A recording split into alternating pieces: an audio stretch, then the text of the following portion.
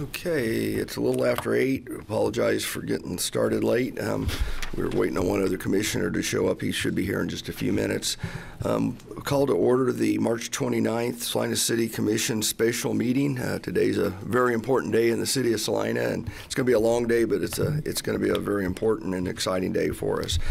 First of all, I would ask city staff for confirmation of the Kansas Open Meeting Act. Required notice has been properly dispersed? Yes. Thank you. Can we have a roll call? Mayor Hoppick. Here. Commissioner Davis. Here. Commissioner Linkowitz. Commissioner Longbine. Here. Commissioner Ryan. Here.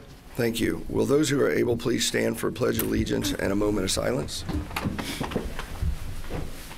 I pledge allegiance to the flag of the United States of America and to the republic for which it stands, one nation, under God, indivisible, with liberty and justice for all.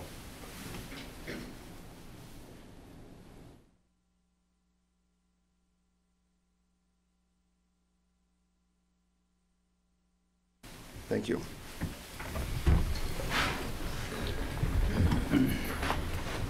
Okay, I'm going to turn it over to City Manager Michael Scragg and let him get us started. Sure. Thank you, Mayor.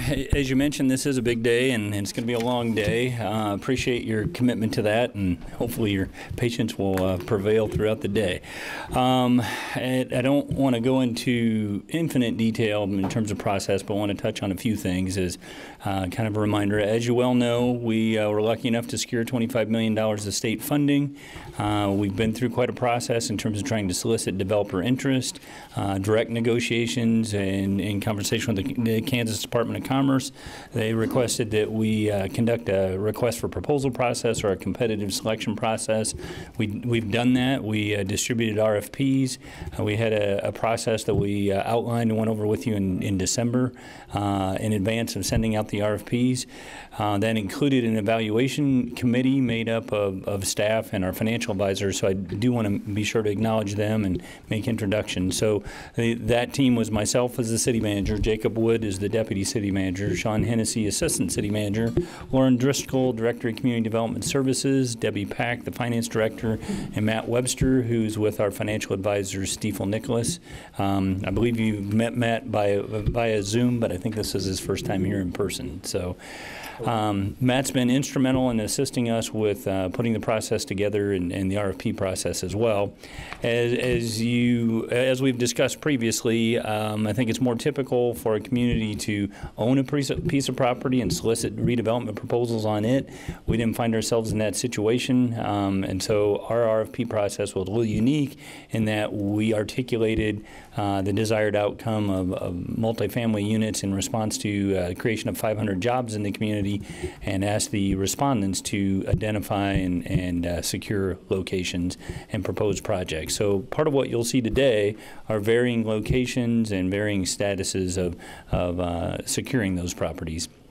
And then additionally, I think our process is, as I've described it previously, a little bit unwieldy in that we are conducting it very openly, very transparently, subject to the Kansas Open Meetings Act. And so the staff review has taken place to get us to this point in terms of receiving those initial proposals. We received 13, which is a terrific indication of interest in development in the community.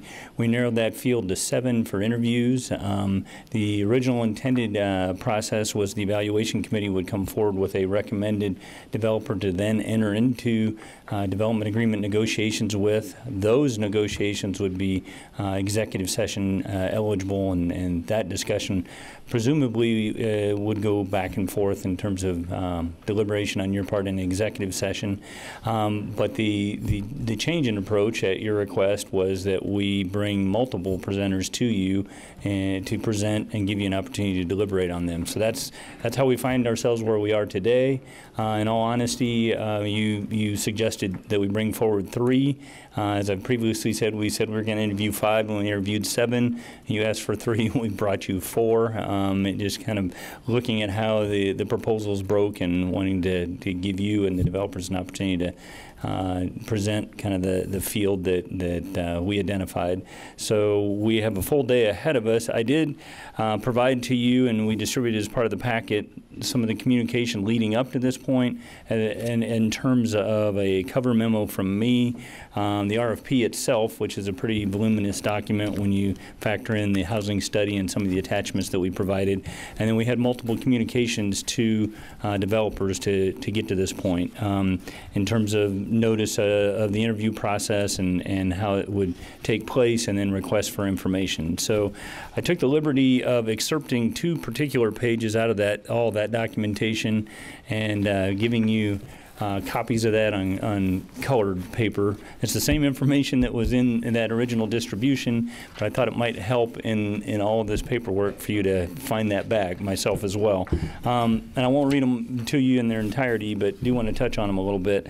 So the first one, and I would call this salmon colored, but I'm shade colorblind, so whatever color you want to call this, is a memo that went out to the developers, and it provided some instructions about the format today and what it is that we were asking them to present to you. So you'll see there that we asked them to prepare a 25-minute presentation where they have the floor and they make that presentation, and then we'll begin questions and answers.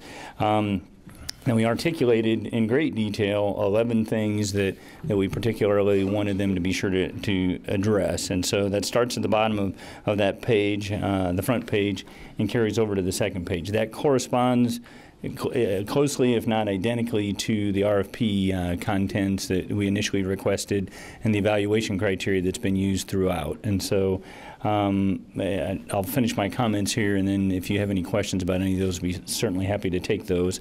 Then the yellow sheet is some discussion of those evaluation criteria. Just some talking points for you, or some elaboration on those criteria. So, and they are somewhat in what I would say would be priority order as we look at proposals. Obviously, it's up to you how you want to consider them. But experience is key. As we know, we dealt with a developer for quite some time that had a vision, and that vision was the starting point for some conversations, but we never could get across the finish line. So experience in terms of completing a project and the ability to do that is certainly important, especially in light of the timeline that we're on with the state funds. The approach and methodology, I know we've had a lot of conversation, a lot of interest on your part and the public's part about rent rates, but there's much more that goes into that than just the rent rates. Again, kind of lessons learned, the ability to secure equity and capital investment and lending, and then the accuracy of their financial performance. We want to have some confidence going in that their numbers are reasonable and accurate, so that we all can deliver the intended finished product. Then we identified approach and methodology for design and construction. That gets into the nuts and bolts of the project itself, the location, the infrastructure impacts on our system, site design and layout, and then the proposed product in terms of construction, layout, aesthetics, long-term durability. I know some of those things are things that you've articulated in prior conversations, and then their demonstrated ability to deliver the products as proposed, and the level of detail to cause confidence in their cost estimating.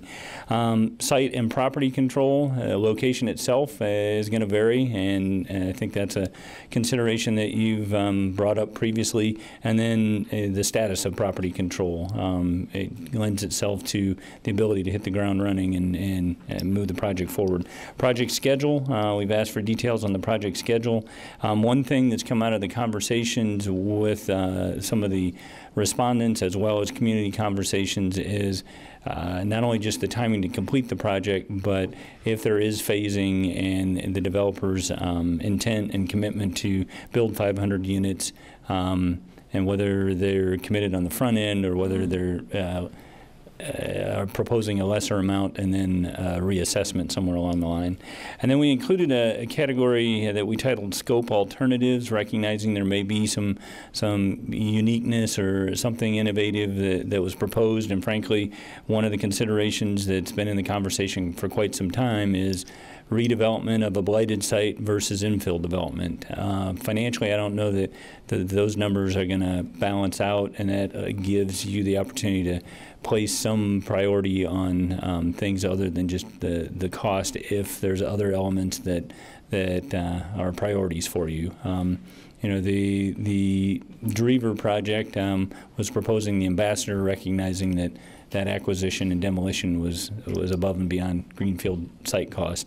We didn't make that a requirement of the proposal. We didn't make that a priority of the proposal. We just created that scope alternatives category to kind of broadly allow for some comparison of any innovation that developers or proposers might have. So other things to bear in mind that I called out in that cover memo is we're really here to hear the presentations from the developers. We're not here to negotiate the alternatives or negotiate a preferred outcome or modifications to the proposal. I expect if you ask anyone that's before you right now wanting to secure your approval, they're going to be inclined to say yes. We really need to hear their proposal, their intention as they present it, and then at the point that we identify a selected proposer, we can start to work on term sheets and a development agreement and work those details through with you. So practically speaking, the intent is identify one. You'll see that there is a developer that has multiple sites and kind of a team that they brought together, but the intent is not to try to simultaneously negotiate with multiples of the presenters you see today. That's just further complicates it and not very practical. And then additionally, we've told all the other respondents they've not been eliminated from the conversation and from consideration. We'll work through these. If it turns out that we think that we need to look at others, we certainly can make that happen as well. You're not making a final decision today, nor part of this step of the process. It's an identification of who you'd like to enter into negotiations with. And I guess that's as good a place as any to talk about where we might end up today. And honestly, I don't entirely know. We've talked about we've left open the possibility if you come to consensus to provide direction on who you'd like to enter into negotiations with, but I fully recognize that's a pretty tall order. We have not provided you any of the written proposals out of fairness and objectivity to all the presenters and not wanting to start a conversation in advance of everyone having kind of being in the starting blocks with their presentation today. So you are hearing these cold. Staff recognizes that, and so I expect we're going to need to get through that fourth presentation, and then you'll have to size up your level of comfort and how you'd like to proceed from there. Today is Wednesday. Tomorrow is packet day. So if there's an expectation that deliberations are going to continue, I don't know that staff's going to be able to turn it by next Monday, but obviously we want to get this right, and we'll need to figure out how you want to proceed once we can complete the presentations. We have advised the presenters all the way throughout in writing as part of the RFPs and reminded them that ex parte communications are a disqualifier. Is that important? That's probably my biggest concern if we extend the deliberations, that understandably individuals outside of the developers themselves may want to give you input. And from an ex parte communication standpoint, if you're getting that feedback, you really should avoid it. And if you receive any, you need to disclose it to the rest of the governing body, so you're all working from a same basis of information. So that's probably the biggest concern about extending the deliberations. Understandably, you could have questions and ask staff to follow up on homework items and gather more information for you. So at this point, the immediate next steps would be to commence negotiations with the developer. We have not done detailed financial reviews of the 4 that are presenting to you today. We would do that. We have enough confidence to say that we don't see any major red flag or see any red flags that cause us concern. We just need to continue that financial due diligence, and then we begin what you may be familiar with as a term sheet, kind of the major talking points of a development agreement. If we have a meeting of the minds there, then we can turn that into a development agreement. And then I guess the last thing I have for you is we have identified outside counsel that specializes in this, but they'll need to do a conflicts check. And so at the point that we identify a selected developer to enter into negotiations with, we'll reach out to them, ask them to do a conflict check, and then we'll come back to you to recommend specialized legal counsel to assist us with this process. So I think that's all I had in terms of preliminaries, and want to give you an opportunity to ask any questions you might have. I'll start to my left. So we will have no handouts or packets? Good question. Thank you. Yes, we asked them to provide their information in advance, and so Lauren Driscoll has those, and she's printing them and distributing them as they present. So a couple of items that we've asked for are the presentation themselves, which Lauren handed this out this morning. It corresponds with the first presentation. We also had some summary information, financial summary information that we asked them to confirm and provide, and so they'll be covering that in their presentations. We'll give that to you as each presentation is made as well. I didn't want to rely on my note-taking. Commissioner Linkowitz. I have a little spreadsheet started here. Just to hit basis on kind of where we came from, when we sent out the RFP, it asked for a minimum of 250 in each proposal. Is that correct? I think we actually took it to 150. Is it 150? And there was a recognition that we may need to mix and match.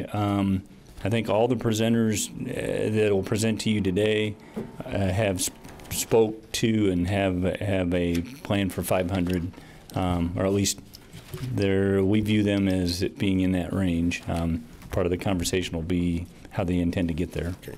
One question when you... No, go ahead. I'm assuming anything we receive today is going to be public information. Yes. Everything that you received from staff in advance was posted like a packet, and then the intention is that, well, a couple things. We are not broadcasting this. We are recording it, and we'll make it available online, but just to not create a scenario where a proposer can watch online. They could be in the room. We did not tell them they couldn't, but just trying to maintain kind of a level playing field. So in answer to your question, yes, the presentations they make to you today will be public, and then the video of the meeting will be public. Right. And with respect to ex parte communication, assuming we're all going to get comments on this in church or the grocery store or whatever, is the proper response to stand there and listen and say nothing, or to say I can't discuss it? Yeah, I was going to turn to Greg Bankston. The issue with ex parte communication is even if you listen and don't engage, if that is information that influences your decision and it's not available to the rest of the commissioners, that's not a full deliberation. The solution is disclosure of ex parte communications as a kind of last resort, but that is problematic in general, let alone if you receive widespread feedback. Now, does that feedback encompass only comments on behalf of a particular proposal, or is it just a citizen saying, well, you know, all these were great, but no one addressed, swimming pools? I'll just make up something. If it has any way of influencing your decision, that's something that you should be taking into consideration as a group. Because citizens see us as their conduit for. I completely comments. understand. That's what makes this process so unwieldy, and that's why we started down the path of bringing you a staff recommendation of 1 for you to consider, just recognizing how difficult this can be. Okay. Thank you. And I guess to follow up on that, I've talked to City Manager Scragg, and we, at the end of everything, usually take public comment. I felt it best not to, just because until yesterday, we didn't really know who the players were. We still maybe don't know who the developers are working with as far as on land purchases. So I think it's best that we don't take any public comment, because there could be somebody trying to sway us towards a certain piece of property or developer that they would have a relationship with for some reason. So I just want to get that up front, that was a discussion that I've had with Mr. Scragg, and I think that's probably, if everybody agrees with that. Yeah, that's a good idea. Thank you. I have one quick question here. We got a nice group of people here. Are all the presenters here in person, or will some be? Lauren, do you know if we have any Zooming in, or what the attendance is going to look like? Double check, but I thought everybody was attending in person. Okay.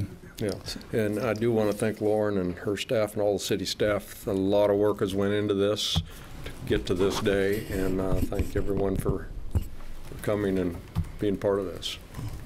So I guess there's one recap item that I intended to cover earlier, but as staff has talked about the proposals and tried to weight them and prioritize them, I would characterize to you my summary of kind of how we have been looking at it is who has the experience, the ability, and readiness to quickly build an acceptable product at an acceptable price point. And put another way, are they ready to hit the ground running, and are they free of obstacles, conditions, and distractions? There's going to be, I know just from some of the comments you've made previously as we were discussing this, there's a lot of interest in materials and formats and rent rates, and there's just going to be a lot of variables here. But at the end of the day, we're looking for someone that can demonstrate that they can build a product on our timeline. I also want to thank Commissioner Davis for putting this on the floor to have this, because as commissioners, right now we know nothing. We got 4 names here, and that's all we know. So. Well, after you go to the grocery store Saturday, you may not be thanking me. I don't go to the grocery store. Middle of the afternoon, you might not be Right. making. One other question. When we applied for the money from the state, was that request made for housing to satisfy 500 jobs, or did we actually put in there that we were going to do 500 doors? I think there's a big distinction Right. there based on some of the other things going The on. language is actually in response to creation of 500 jobs. So it does not go so far as to say 500 doors. Okay. The general intent all along has been 500 units. Okay.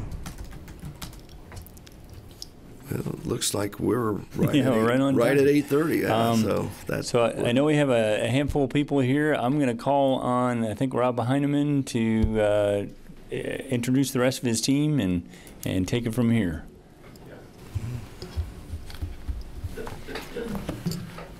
Good morning, Mr. Mayor, Commission. Appreciate the time. Staff, thank you for everything you've done to support this process.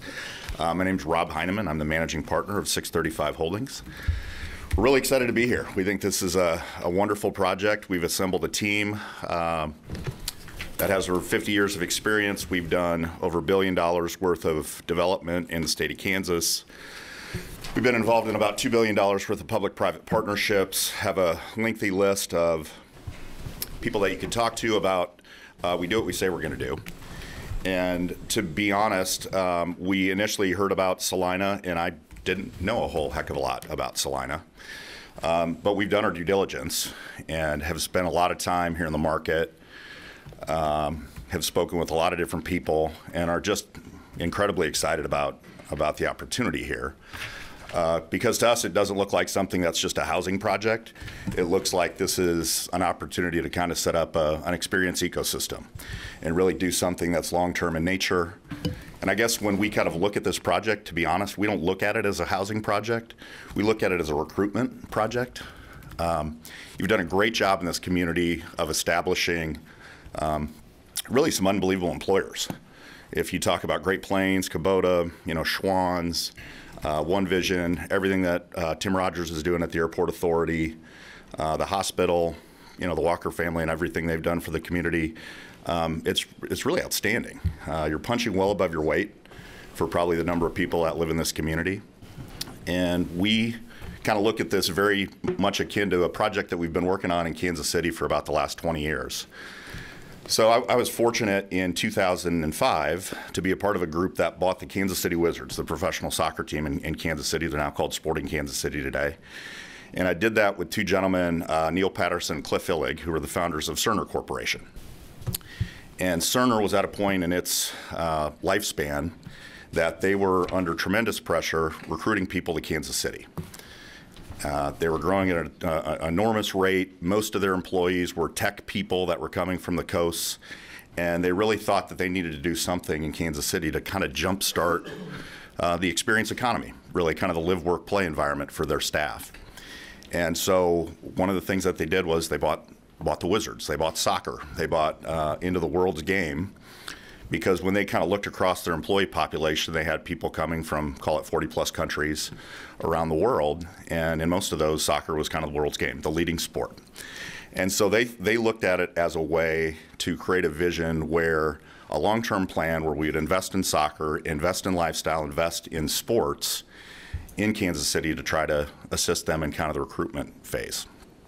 I think we see that here in Salina as well. This is a generational opportunity. The amount of money, that's been provided by through ARPA is a once-in-a-lifetime thing. And so for us, it's not how do we push that out and just build a bunch of apartments. It's how do we create kind of a context here that can live and breathe and grow upon itself over the course of the next 20 years. And so, we're going to talk to you today about, not only kind of the ARPA phase or what I'd call the RFP phase of this process, but also I think we believe star bonds are a very useful tool here. I've been fortunate enough to be involved in over $400 million worth of star bond projects in the state of Kansas. I think there's an opportunity to build on the star bond deal that's been done here previously by the Walker family to make sure that we do have the opportunity not only to build apartments, build housing, but again build experiences, whether it's outdoor fields, indoor facilities, pools, whatever it might be, that support kind of the family unit and allow somebody that is coming from Kansas City, Denver, wherever it might be, to work in the 2,000 jobs that we believe are going to be created over the course of the next 5 to 7 years here in Salina. Like I mentioned, we've spoken with a number of the different constituents, whether it's the company CEOs and owners, whether it's the chamber, lots of different needs, lots of different types of housing, lots of different,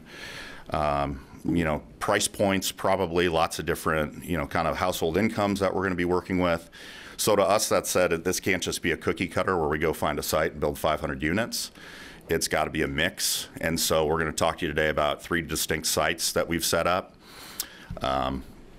2 of which are in qualified opportunity zones. That's an important thing, we believe, in allowing the economics to work around this project. I think by the nature of using qualified opportunity zone financing around this, we're suggesting to you that we're going to be here for at least 10 years. It's a 10-year financing, and so that's the way that we're approaching the project. So to us, you've got a really strange and kind of interesting sort of set of economics here where you're ostensibly at full employment, right? So we've got to go figure out how to fill 2,000 jobs with nearly full employment, which means it's all about recruiting and bringing people here. So that is why we've been kind of thoughtful around, some of these other amenities. When we talked with Tim Rogers about Schwann's, he said they've got a real daycare issue. So we've proposed as part of our project that we'll build a daycare. When we talk to, Jimmy Sponder, he's got a real issue around temporary workers that are coming in and him not having, good extended stay accommodations and or even a spot for a guy pulling an RV or trailer, to have a good solution for that when they're here for whatever it may be, 30 or 40 days. So that's kind of the way that we're approaching this project. Like I said, I think we've done a lot of due diligence. We've met with a lot of different people on a lot of different things. I think for us, it's about housing, it's about recreation. We have been working with Tim Rogers a lot around some different things I think we can do on the aviation side, inside of the airport authority. So we look at this as a really interesting kind of melting pot of opportunity for us to build on. I think this is something that we want to sink our teeth into for, 10, 15, 20 years and figure out how we can, do something really special together. I've got a great team here. We aren't a team that has been together for 20 years doing a ton of projects. We all have done a lot of projects. We all have known each other and worked together on a number of different occasions.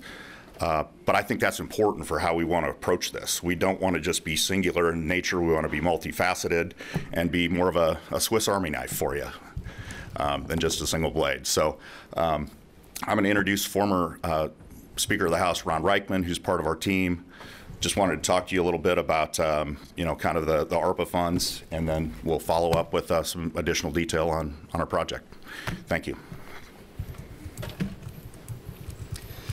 Good morning. Thanks for having us. I'm Ron Reichman, 635 Holdings. When city manager mentioned that you were lucky enough to get $25 million, I almost disagree with that statement.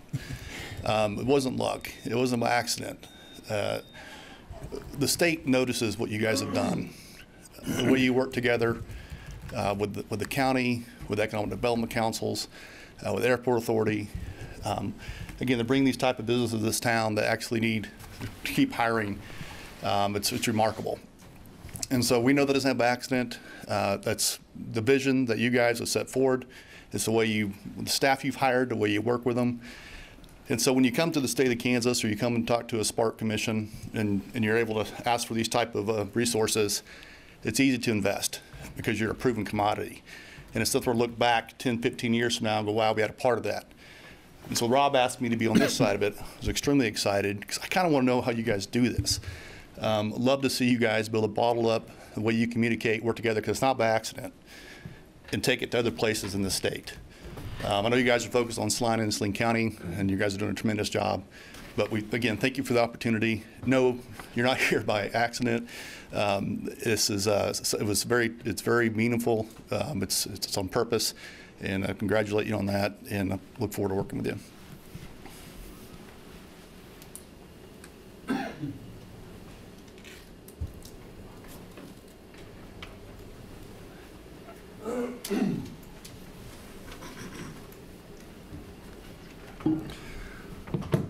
Good morning. My name's Bob Becker. I am the president of Luke Draley Construction at Riverside, Missouri.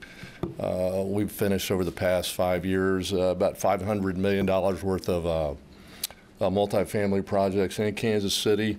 So Rob and I and team hooked up. Anyway, I'm going to be a part of the, I'm going to be running all the design and construction. So we wanted to elaborate a little bit on what we're proposing to build in Salina. So here's a project in Lee Summit, Missouri. It's called Residence of Echelon. I don't know if you guys are familiar with Lee Summit. Anyway, that's a 243-unit project.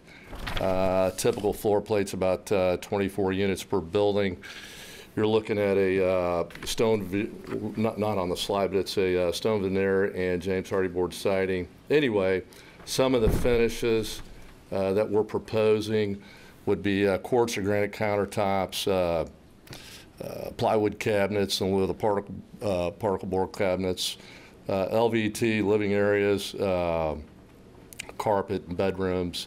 This kind of gives you an idea what some of the finishes would look like. Paige, if you flip to the next slide, please.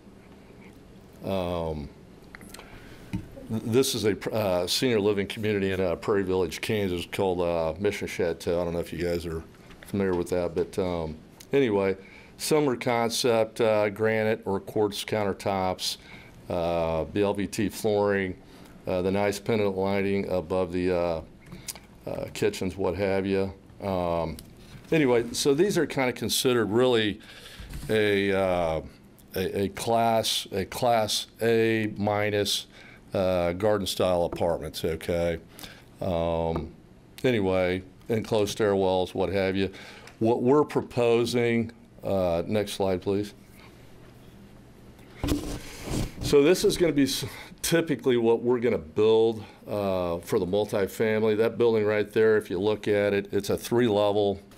You've got 8 units per floor. They're 1 to 2 bedrooms units. You're looking at a stone veneer on the first 10 to 12 feet. And then we're looking at doing a James Hardy board cement siding versus just a typical vinyl lap siding, which you've got more options. You can do a lot of things with, last longer, what have you. So that's what you're going to see phase 1, and I'll let Rob dive into phase 1 and 2 and what have you. But that's a 24-unit building. We're looking at building 240 units, minimum of that product right there.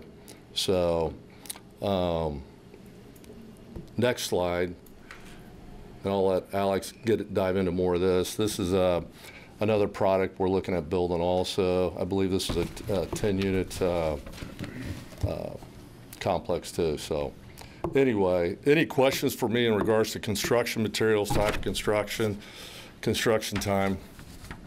What did you say the cabinets were made out of? So there'll be a shaker style cabinet that's out of plywood versus most of these cabinets are particle board that you'll see. You said both, and so I wanted to make sure. Yeah. Okay, thank you. Uh-huh.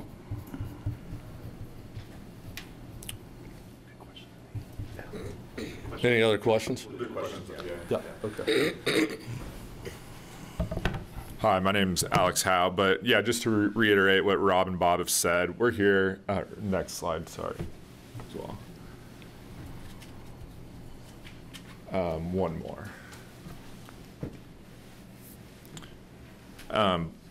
To reiterate what Bob and Rob have said, we're focused on the long-term viability of the project, and overall the capital stack is really where that begins and ends. So if we go to our sources and uses page, we will show that we're using qualified opportunity zone dollars that Rob had referenced to help capitalize this project. And then the second part of that is where's the debt financing going to come from? And so rather than go take out as much leverage on the front end, we've taken a prudent approach and sized this for stabilized debt on the back end. And so in doing that, we've really eliminated any sort of capital call situations or situations where the debt of the property is negatively impacting the current operations at the property level. Phase 1, as you can see, is 100% residential, and phase 2 is where the Star Bond projects come in that Rob referenced earlier. And so we have, in the Star Bonds, we have that RV park, the sports complex, and then in phase 1, we're able to accomplish all 500 units as a part of the housing RFP. Next slide. And then rental rates. We started the whole meeting talking a lot about rental rates, and we're going to build a market-leading product like Rob and Bob have both referenced, and so it's difficult to comp out. I'm sure everybody in the room had a challenging time really identifying what we could do with rents, and so we took a unique approach and really dug into the demographics of the city of Salina and other similar type communities across the state of Kansas, Nebraska, and Missouri. And we overlaid some demographic data from ArcGIS and census tract data. And what we found was, especially in the West Magnolia site, that 90%, or that location's in the 90th percentile for both daytime population and retail sales. So it's clear that people are spending a ton of time there and they're spending a ton of money there. But it's only in the 20th percentile for area median income in your metro. And so we took that information and really realized that this is an opportunity to go build some quality housing for workers in these areas. It's where they're spending their time, it's where they're spending their money. And so next step is let's get some housing for these folks. And so as far as rental rates, that really backed us into about just under $1,200 a month when you take the net effective across our entire unit mix. And part of that is based upon the area median household income of just under $60,000 for the city of Salina. So we want to make sure we're at a rental rate that these people can go home, enjoy their time, but they can also go spend money in your community and be able to partake in dinner with friends, a happy hour, and those types of things. And they're not stuck at home because they can't afford to go spend money in the community. They're spending it all on their rent. Paige, can you take it back to the slide that's got the overview, the three-site overview? Yeah, this one. So again, we talked about the fact that we're going to utilize 3 sites. And let me kind of talk to you about those sites. So the first site, what we refer to as West Magnolia A, is probably the first mover site. That's where we initially would do, 240 to 250 units, as kind of Bob described. That is in a qualified opportunity zone. It's adjacent to Menards there, so likely this is an area that we would also try to entitle with a Star Bond district at some point. Just adjacent to this is that west of Menards? Yeah, west of Menards, correct. Just west of that site, across the tree line, is what we're referring to as One Vision floodplain. That's a site that's owned by Jimmy Sponder. We've talked to him about that. That's a site that we believe that we would build an athletics park and probably a park. So, think of trails, frisbee golf, dog park, things like that.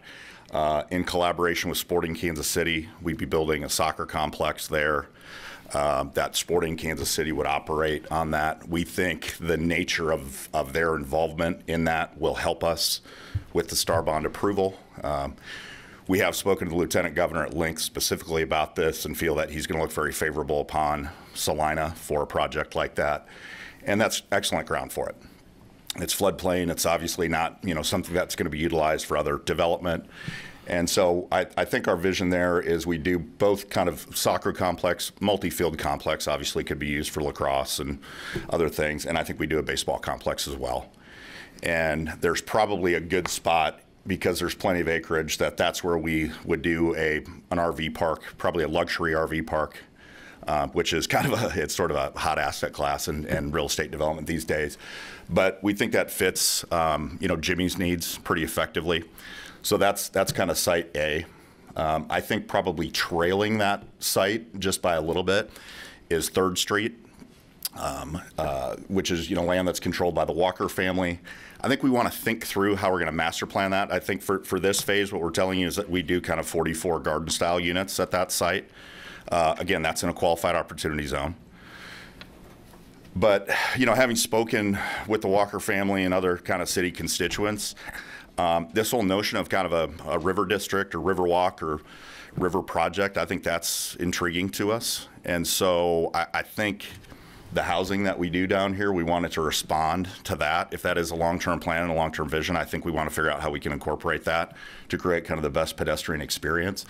We know that these units are needed probably sooner rather than later for the hospital based on some discussions that we've had. They just have a real shortage around housing for nurses. So it's something that, we want to be purposeful and design in the right way, but we know we kind of got to get going on that because it's a need. And then the 3rd site is Cortland Circle, which is probably the best piece of real estate. It's not in a qualified opportunity zone.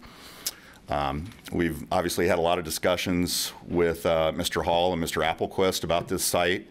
I think the type of development that we're going to do there probably initially would be a senior product. And then there's probably a product that we'd follow up with that's more 2 and 3 bedrooms that would probably be more appropriate kind of for their expat population. But again, we kind of got to think through that a little bit as we sort of get into the weeds here. But 3 distinct sites for us. Obviously, the Cortland Circle site, we're only proposing 108 units on that. It's a huge site. I mean, we could do 500 units on that site. So it's sort of the site that if things are going well and over time our absorption looks like the way that we think it can based on, kind of where these incomes are, Cortland's a spot that we could wind up doing substantially more over time. But as kind of phase one, because it's not in a qualified opportunity zone, it's probably the smallest of the 3 sites. As it relates to site control, we have, a contingent contract on West Magnolia A. We've also spoken to a landowner on, West Magnolia, what we call B, which is just next to it. It's just kind of down and to the right from where A sits. So we understand that we could control that if we needed to or wanted to. Had numerous discussions with Jimmy Sponder on the One Vision floodplain, so we know that we don't have a contract on that. We don't necessarily have a price, but we think there's a quote-unquote partnership opportunity more around that than probably just an acquisition of land. And similar to Cortland Circle, like I said, we've had numerous discussions with landowner, Mr. Applequist, and we know there's a deal there. And again, I don't know if that deal would be a straight purchase or if it'd be some sort of a partnership, contribution of land. We don't know. But I would say that, we've had discussions and same with the Walker family on downtown. I mean, we've had numerous discussions with them. There actually could be some opportunity with other pieces of adjacent land to that site to do more. So I think we feel like we're in good shape with all of them as it relates to our ability to control that land if we're successful in receiving kind of the approvals. Financial strength and access to capital. We're a self-funded entity. We have a fund of our own. So we won't be going to the market for any equity. We have our own qualified opportunity zone capital, so we won't be going to the market for that. Debt is, you guys know the world we're living in right now. So debt's always going to be a challenge. We have great banking relationships.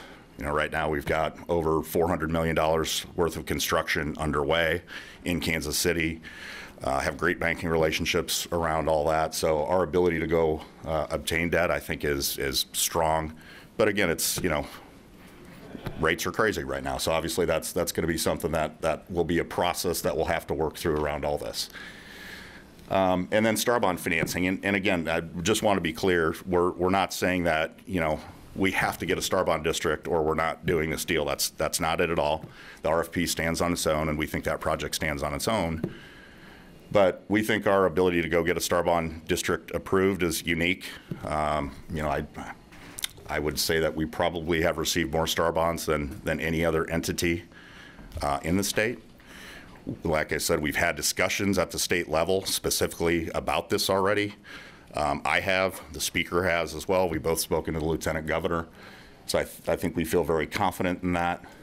And there's things about those star bonds that I think are just going to enhance, that would all be around sort of the destination amenities. So like the sporting soccer park, baseball fields, that's what we'd be utilizing those for. And again, maybe somehow that plays into the river district as well. We try to do one kind of non-contiguous site star bond project. So again, that's something that we just need to dig into more. But we will be in front of you with it relatively quickly with kind of a plan and sources and uses, because we do think it's something that could be incredibly accretive to the project and additive. So that's something that is important to us to work on for sure. Can we go to the wrap-up slide at the end?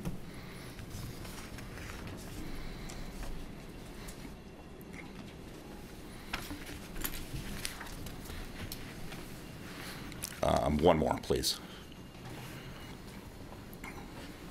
I kind of see I'm running short on time, so I wanted to get to this. But so one thing that I should touch on that as we flip through there, again, when we say it's a recruitment project, another one of the projects that we've been working on kind of behind the scenes here in collaboration with the speaker is an income tax holiday for employees under the age of 30.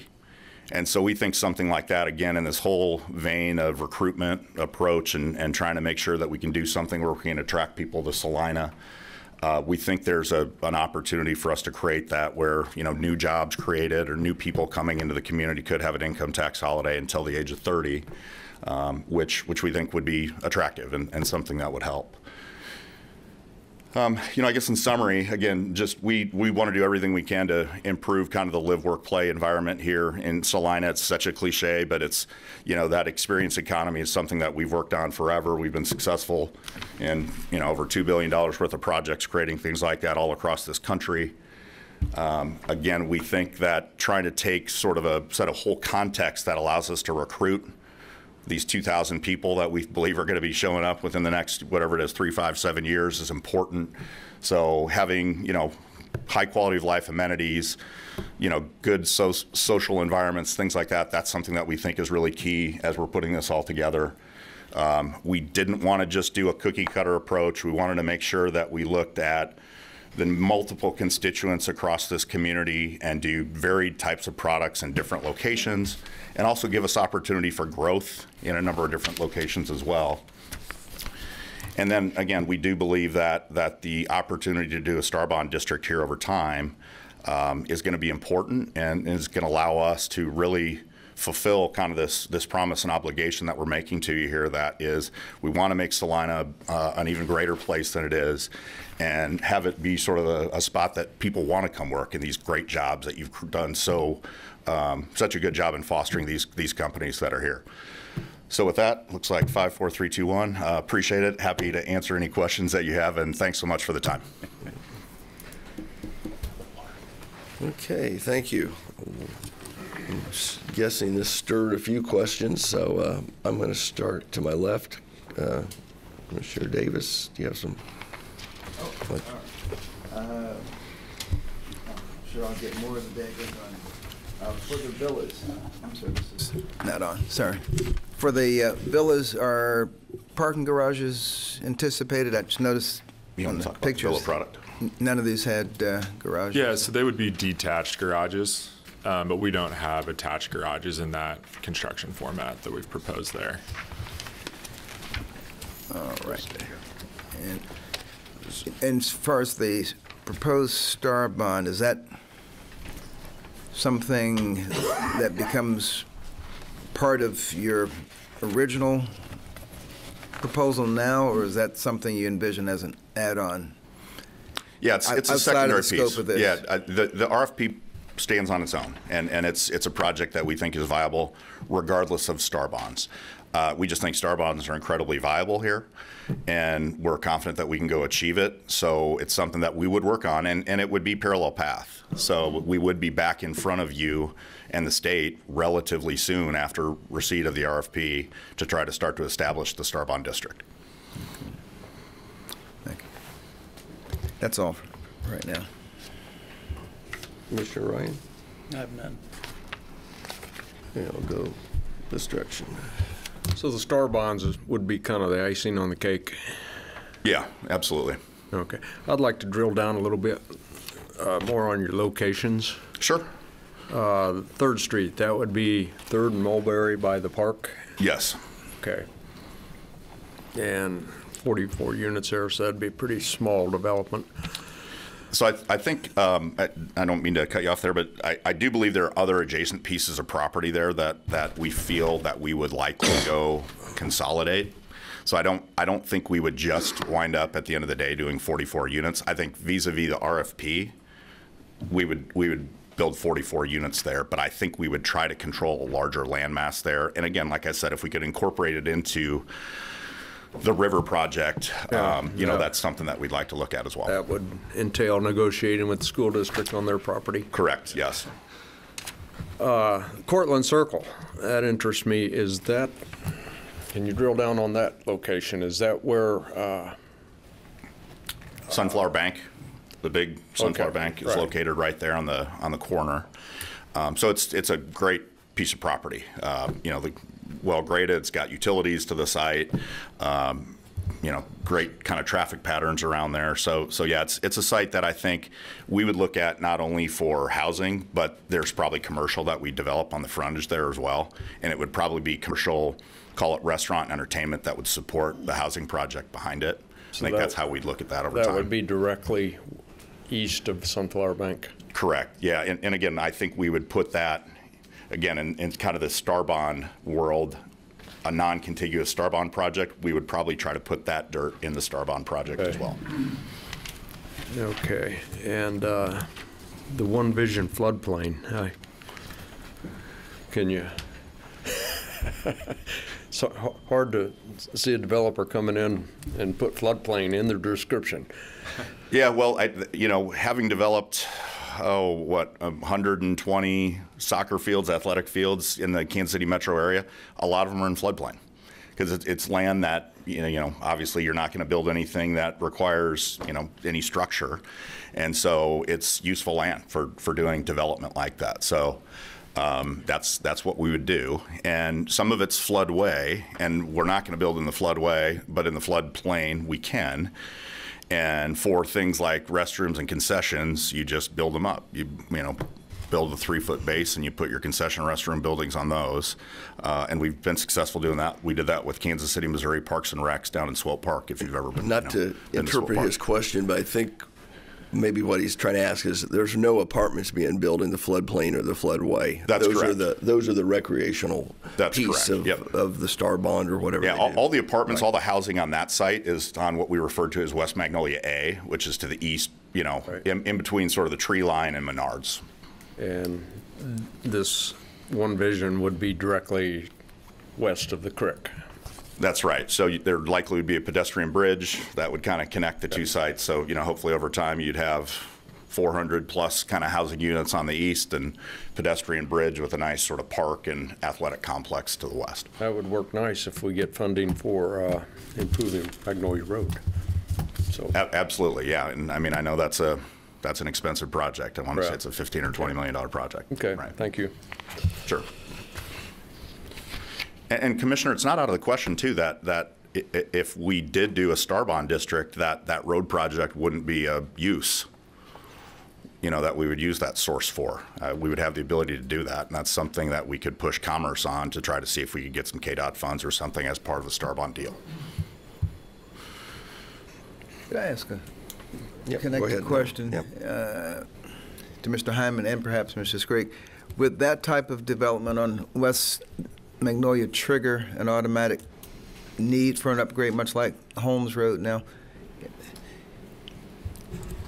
Traffic volume certainly would become a consideration, both in terms of road improvement as well as possibly signals and traffic control. So we've anticipated the need for that, but something like this would certainly heighten that need. But it wouldn't necessarily be tied. Wouldn't that be a responsibility of the developer to upgrade the road? Yeah, we don't currently require perimeter road. Well, we do have perimeter road standards, but we've not required developers to make those full improvements. We have the interim road standards, and then we have the full road standards. So we'd have to take a look at where they adjoin Magnolia and its condition. Okay. Commissioner, I'd say to you what's really important to us around any of these experiential things that we do is the guest experience, and arrival and exit sequence are always a really big thing around that. Parents don't like sitting in their car waiting to get into the ball fields. So we would take that as we want to make sure the guest experience is good. So if that requires some off-site improvements, that's something that we would put as part of our overall plan. Thank you. Okay, I guess I have several questions. Looking at your charts, and from this what you had previously stated, the Phase 1 multifamily, you use your source of funds, so you'd be using the full $25 million that we have from the state plus the did I say 25,000? That wouldn't go very far, would it? How about 25 million? Okay, and then the $1 million from the county, the $1 million from the city. What was the total number of units that was going to be in the Phase 1, which would be on Magnolia? So Phase 1 includes all 3 sites, and that is all 500 units. Magnolia itself is a little over 350 units. Okay. And then we have the units in Cortland, it's just over 100, and then 44 downtown. Okay, so that's, I guess, where I was confused. So all 3 housing sites are a part of the first phase. The first phase. So they will be going Okay. at the same time. Okay. In the Cortland Circle, you said that was seniors, that 55 and above. Is that how when you say senior living? Yeah, so it would be 55 plus. But aside from that, we don't plan to offer any independent living services or anything Okay, like that. that's what but just 55 plus, age restricted. Okay. Good. So all 3 go at the same time. I noticed there's no 3 bedrooms. Not that I disagree. The reason for no 3 bedrooms?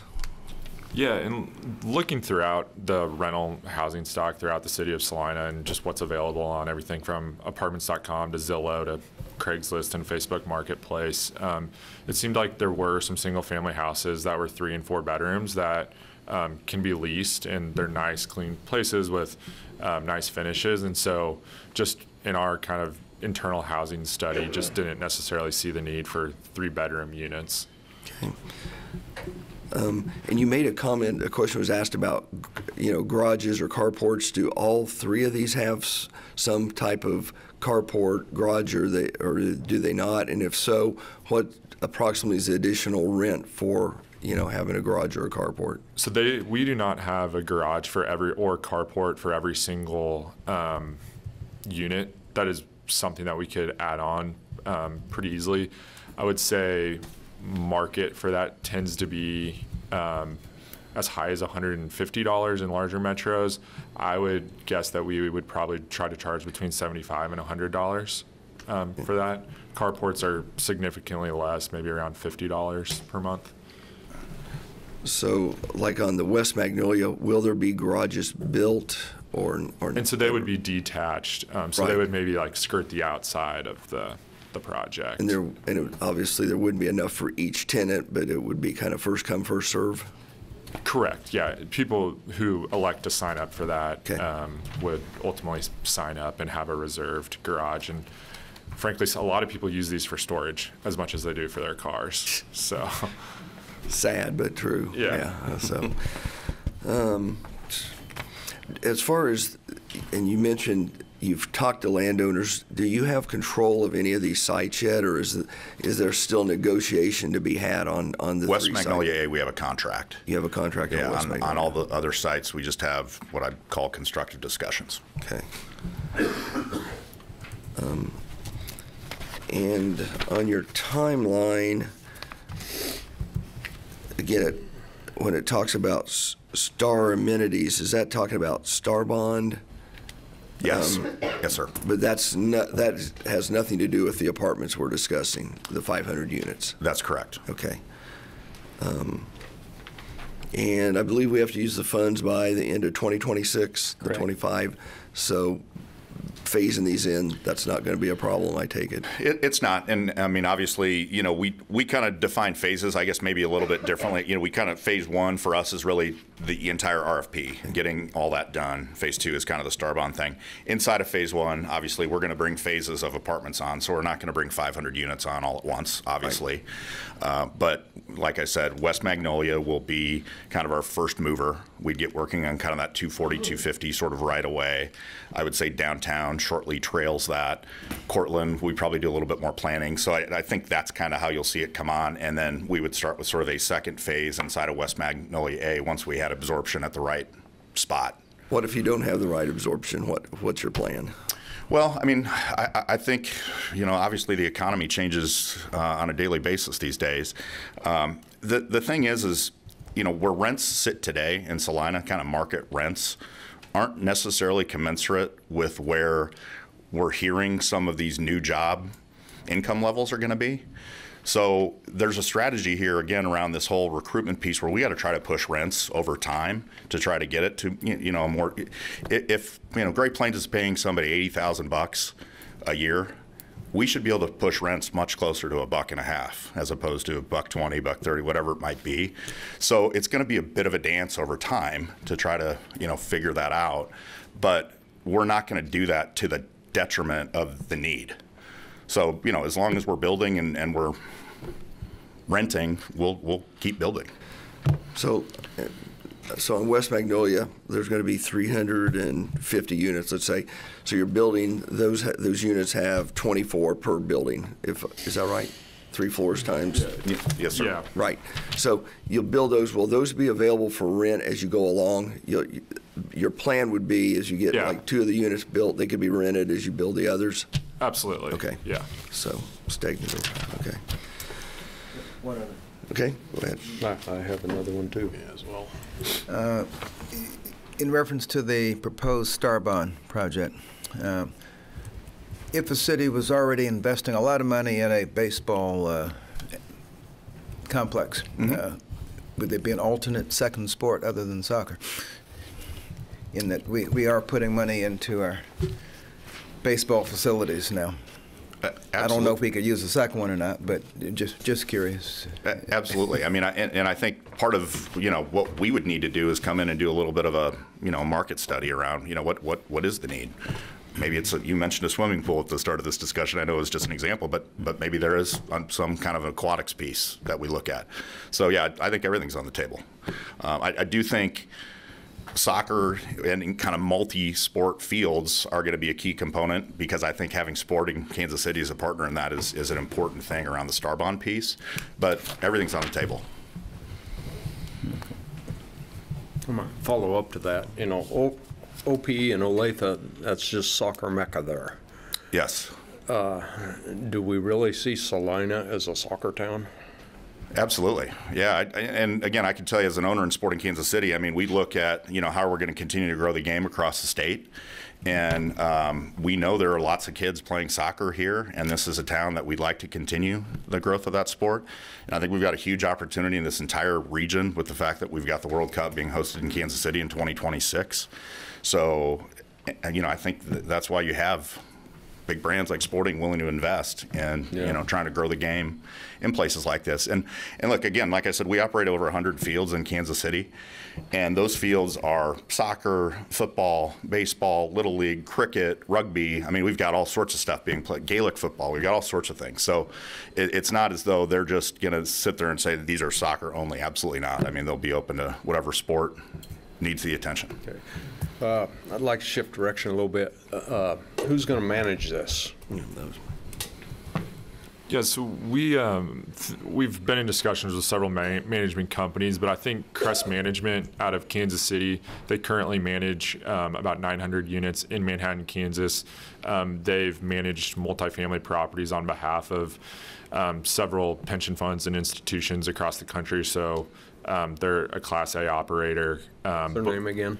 Crest Management, CRES Management, and their two principals are Whitney Greaves and John Stevenson. Whitney was the CEO of a privately traded REIT for a long time. So, I mean, it's just an institutional quality firm that happens to have a lot of management experience in central Kansas. And so that's ultimately why we're kind of siding with them right now. But open, I mean, we're not married to them, and open to other discussions as well. And that's CRES? Yeah, CRES. Kind of like Commercial Real Estate Services Management, but it's just CRES. So is that something you would go out for proposals on, or?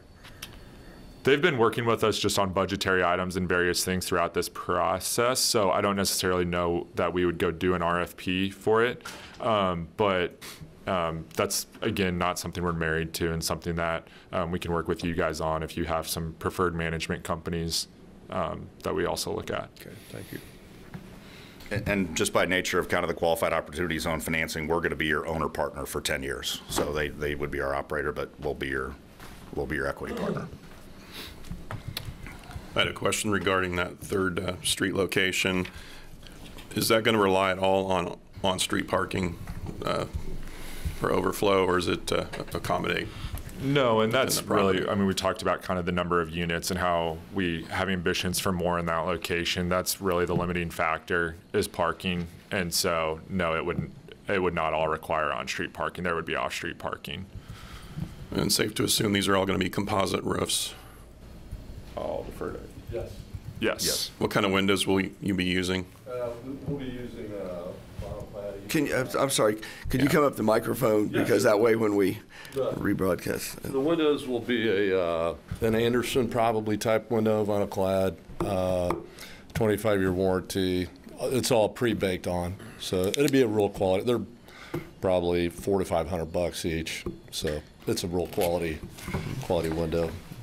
So and I guess because we've talked about a little bit of everything, but as far as the apartments, if you could kind of walk us through the components you talked about, carpet in the bedrooms, what kind of flooring you use in the kitchen and living areas, insulation, requirements and stuff is, you know, that whole thing. I don't want to be able to hear my neighbor. Sure, You know, and sure. talk a little bit about that. I think that's important. Yeah, so like I said before, there'll be 24-unit buildings, eight units per level. And you said the staircases are enclosed. We have the option to go enclosed or stay exposed. Okay. So we have that option. It's not a big deal. Obviously, we have to meet the Salina Energy Code. So I would assume probably the roof's going to probably be an R30 bat blown in. That'd be fully sprinkled. The exterior walls probably be I would assume an R19. Again, this is all contingent upon your energy code. It'd be obviously fully wood construction, composite roof. I told you about the windows. I don't know if you guys are familiar with the James Hardy board siding on the exterior, which is a much better product than you looked at most of the stuff that I looked at yesterday around the area. We're looking at stone, like I said, for the first kind of a stone wainscot for the first 10 feet. And then obviously have a little Nietzsche Hall accents here and there. I don't know if you're familiar with Nietzsche Hall. It's an architectural wood product. It's super, super cool. We do a lot of that in Kansas City. We'll have composite decks. Trying to think what else. And then obviously in the units, like I said, there'll be plywood cabinets, quartz or granite countertops, depending on what's available at the time. As you guys know, construction materials, right now it's just kind of hit or miss, right? Depending on what product you pick out. And obviously time's money, so. But it'll either be granite or quartz. Plywood cabinets, LVT. Are you familiar with what LVT is? It's kind of a linoleum vinyl tile. It looks like a wood floor. And then obviously we'll have, we will pour an inch of gypcrete on top of the floors above to give you that sound. We got to hit an IIC standard for multifamily. Yeah, I mean that's. What was that you had on the floors for? So what it's called gypcrete. So what you do is with wood frame construction in apartments, once you set your floor down, your plywood, and once you're whatever point you are in the stage of construction, you pour 1 inch of gypcrete topping over the top of that. That helps with sound, helps with fire. But again, these are fully sprinkled buildings. And I think that's by code. Everything will have to be fully sprinkled. Well, code won't. Yeah, it could, or you could go an extra layer of drywall down below. So. What are you using for sound insulation between the apartments? Do you have? Yeah. So what that'll be a double stud wall. Okay, and then what we do is on that stud wall, it's called a resilient channel. I don't know if you're familiar with what it's really. We call it hat channel. So. Yeah, you're going to need to do construction for dummies. Just for anybody else sitting in the audience, construction for dummies is best. So just imagine this: you got a 2x6 wall, which it'll be a double stud wall, and they have it's called a resilient channel. It goes on the outside. It gives you so with sound, you want to create gaps. You want to trap the sound in the wall, right? And so we got to hit an STC of 55. And a part of that STC 55, because they do all these tests, is doing the double studs, double layer insulation, 2 layers of rock on it, or 1 layer of rock on one side, 2 layers on the other side. That's in this, attached to this hat channel, this resilient channel. So it traps the sound. That might be too much information, but anyway. At least you've addressed the sound, and that's the important thing. It's like yeah, I mean, here's the deal with multifamily. If your apartments leak sound, it's gonna be hard to lease them, and that's a big deal with us. We want to make sure we got a good, solid product that we meet the STC and the IIC ratings, along with the energy codes. So. As a follow-up to that. We all know about the labor shortages. Who's going to build all this? Who's going to what? Who's going to build it all? Luke Draley Construction is going to build it all. The what? As far as labor shortages. Oh, you mean labor shortages? So we have so obviously I'm the president of Luke Draley Construction, right? As I said earlier, we have access to 10,000 subcontractors without I'm going to say from St. Louis to Colorado, right? And so with this database, what we'll do as we're getting the plans finished, and we'll send them out to subcontractor bidding, right? And then we'll, again, this is maybe too much information, but to answer your question, we don't feel labor is going to be a problem in Salina, Kansas, because we've done business out here. In fact, I've done business all the way west to Colorado. So we have that resource. And really, if you think about it, you're looking at drywallers, framers, and that's your biggest thing. And we've got plenty of resources for that. So when it comes to plumbing, electrical, heating and air, do you have your own subcontractors, or will that be bid out and where local contractors would have the option to bid? Yeah, so that's exactly right. We will. So once the plans are done, it will go out to all Salina subcontractors, Topeka subcontractors, Wichita subcontractors, and as far west as Colorado, right? So we encourage local subcontractor participation. I mean, that's our whole goal. So we build all over the country. We're in Minneapolis, we're in Colorado, we're all over the Midwest, and what we try to do, and we do pretty effectively, and that's how we have all that subcontractor base, is use local labor participation. Could you give me the name of your construction company again? Yeah, it's called, because you talk faster than I write, and I'm not sure I got it all down. It's called Luke Draley Construction Company. Spell that last. D as in dog, R-A-I-L-Y. Okay, construction. So yeah, if you get a chance, you might take a look at our website. That'll give you a good idea what we do besides multifamily, Whole Foods, grocery stores, athletic complexes. And we've been doing this for 20, we just celebrated our 20, I'm a first generation owner too, so anyway.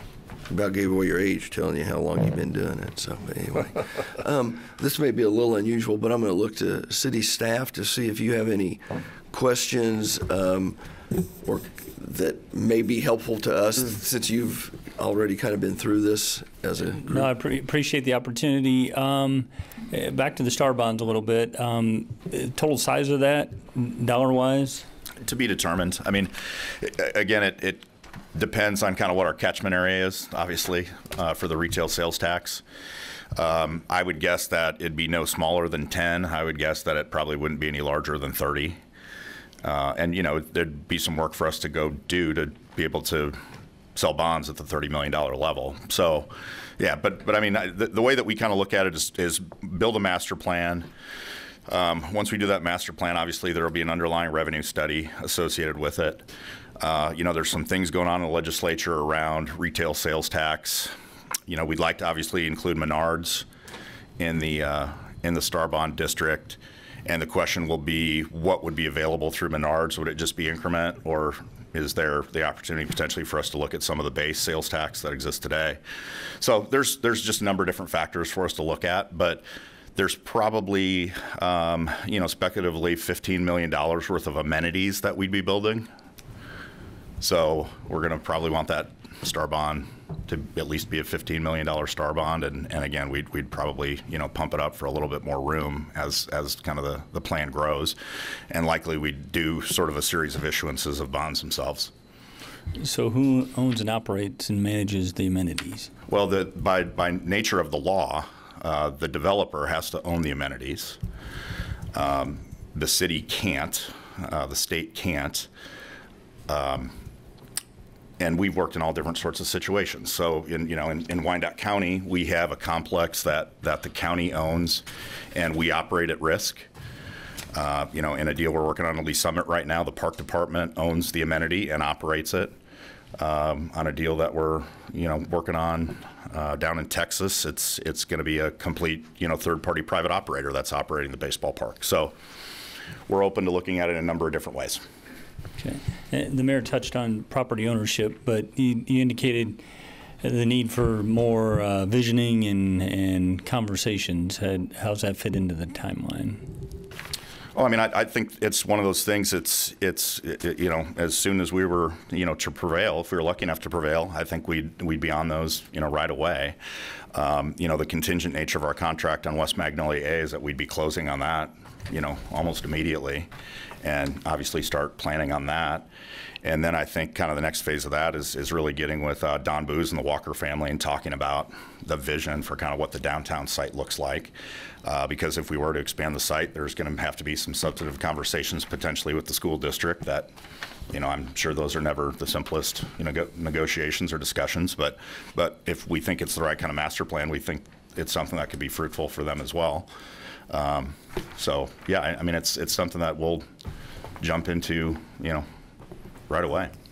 Okay. Obviously, if you did not get control of the Cortland circle, let's just be simplistic. If you didn't get control of one of those other two sites, would your plans be to move one of those to the other, whether it would be move the 44 apartments from downtown to the Cortland or vice versa, or do those completely contingent upon getting control of those grounds to meet the full number of units? So Cortland Circle is probably the one that's different from everything because it's not in a qualified opportunity zone, but it's really good real estate.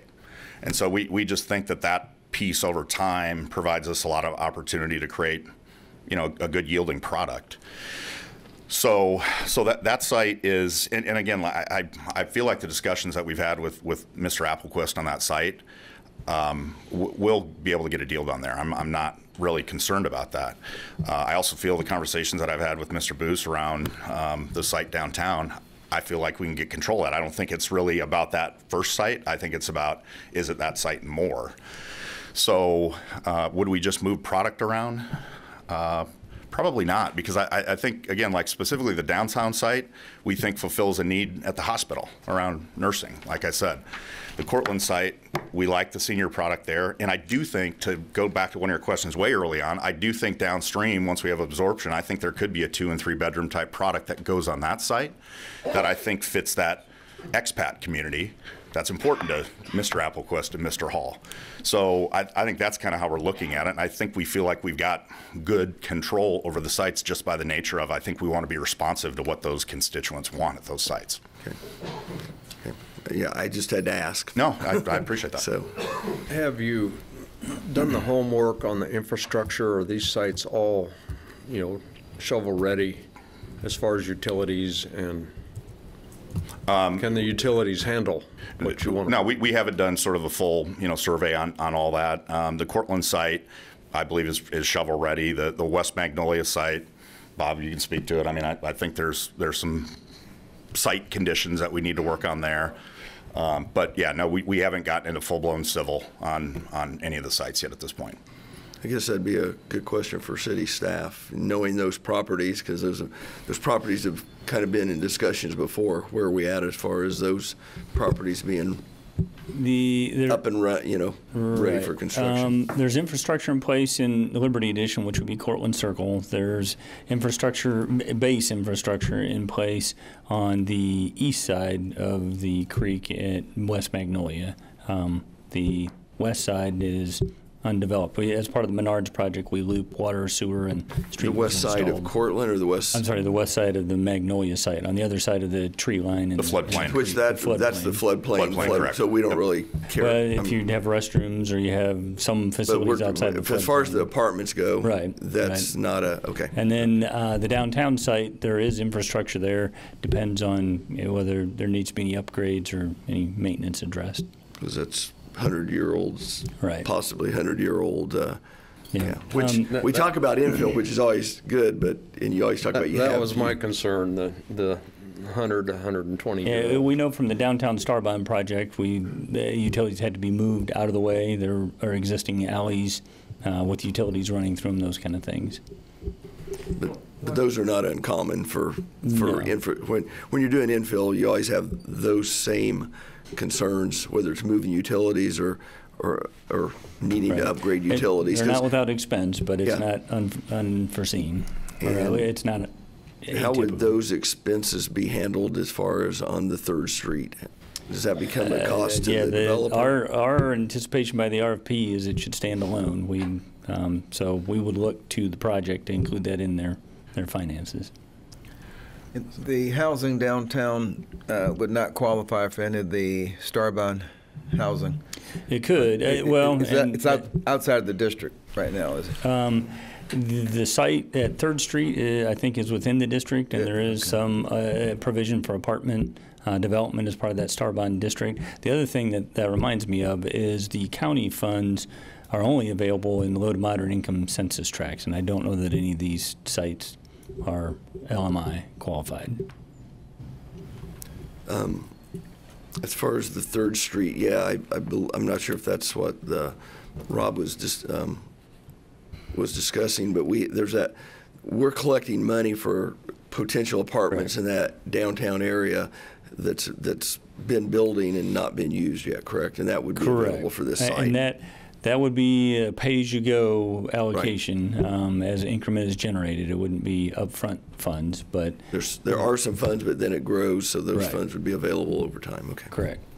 One thing that I thought might be useful is we did ask each of the respondents to provide kind of a numeric breakdown, fill out a spreadsheet, which they provided. So I think Ms. Driscoll's prepared to distribute those and then give them an opportunity to walk you through those.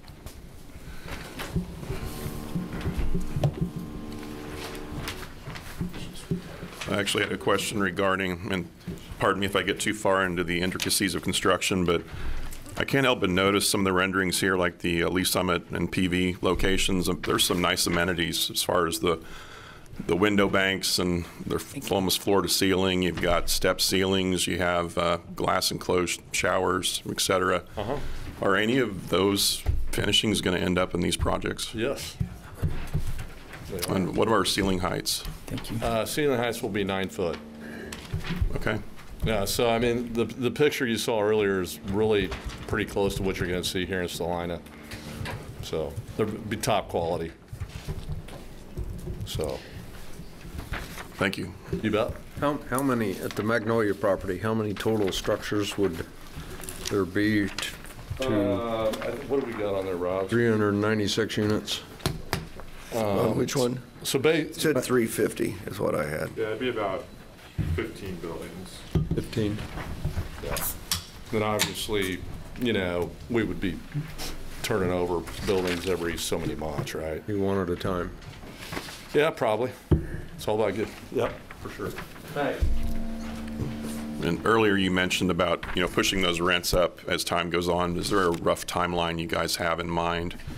No, I mean, just what the market will allow, I suppose. Yeah, I mean, so we would plan on introducing them kind of as we're proposing, and again, over time, going to work with it.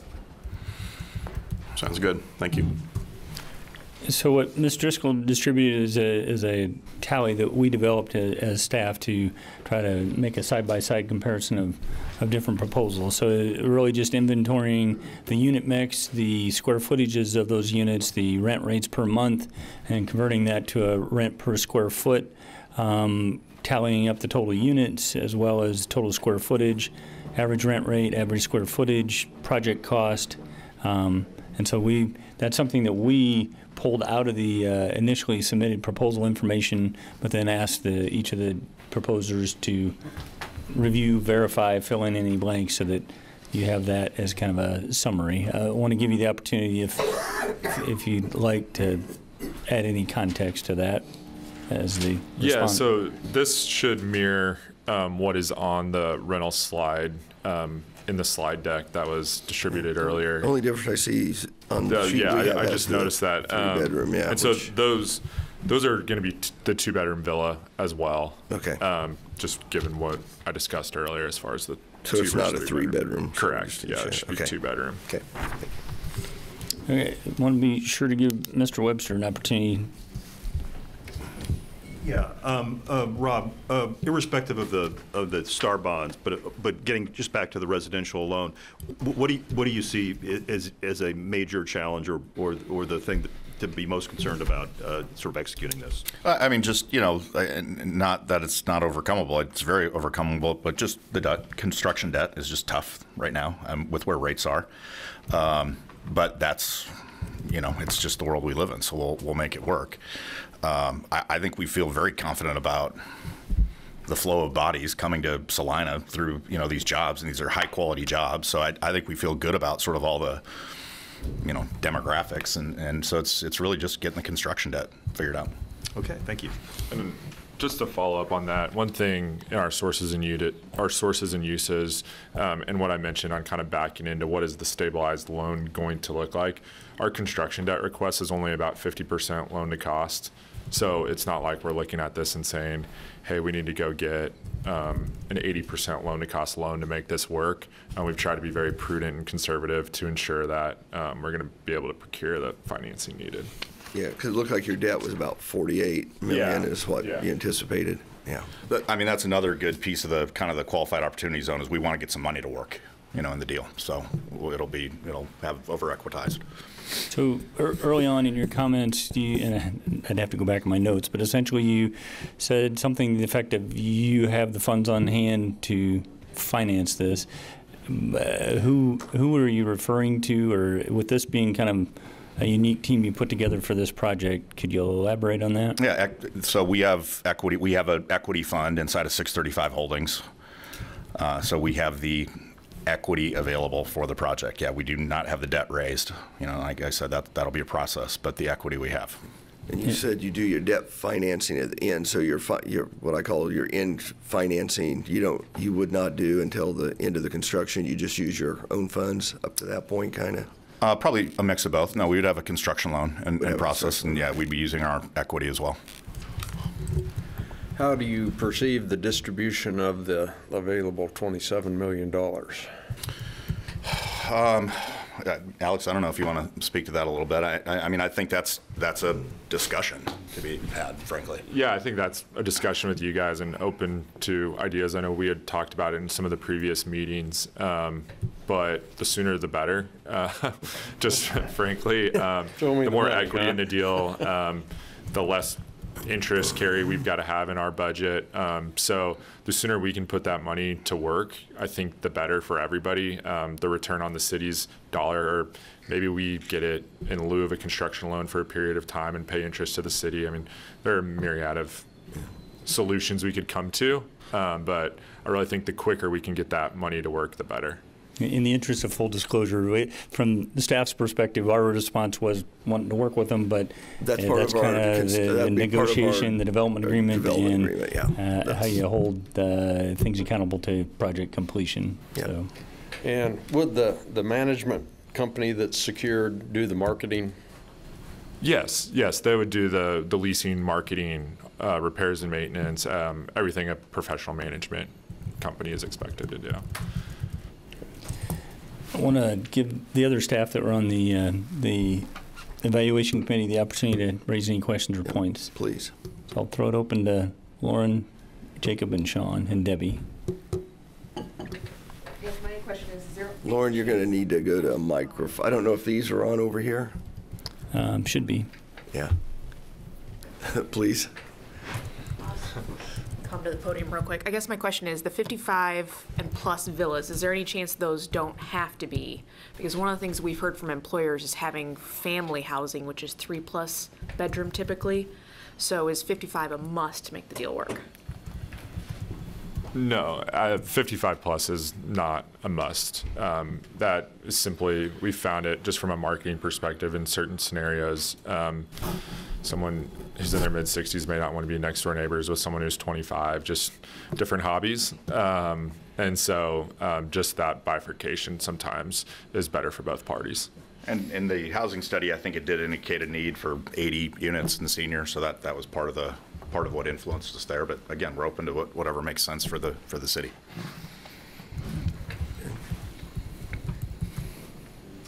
Jacob. I guess I have one quick question. In your summary, you indicated there's anticipated $15 million in STAR bond proceeds, and I presume that's for the amenities. Is that correct? So that's totally segregated from the funding that is needed for the apartments and would only be directed towards the amenities? STAR bonds is completely distinct from the RFP, and I just threw 15 out there. I mean, if you just think about if we built 4 soccer fields and 4 baseball fields, that's probably a 10 to 12 to million project. If we did some other things like a pool or whatever, that's a couple $1 million. So that's complete conjecture and speculation until we sort of like dug into it.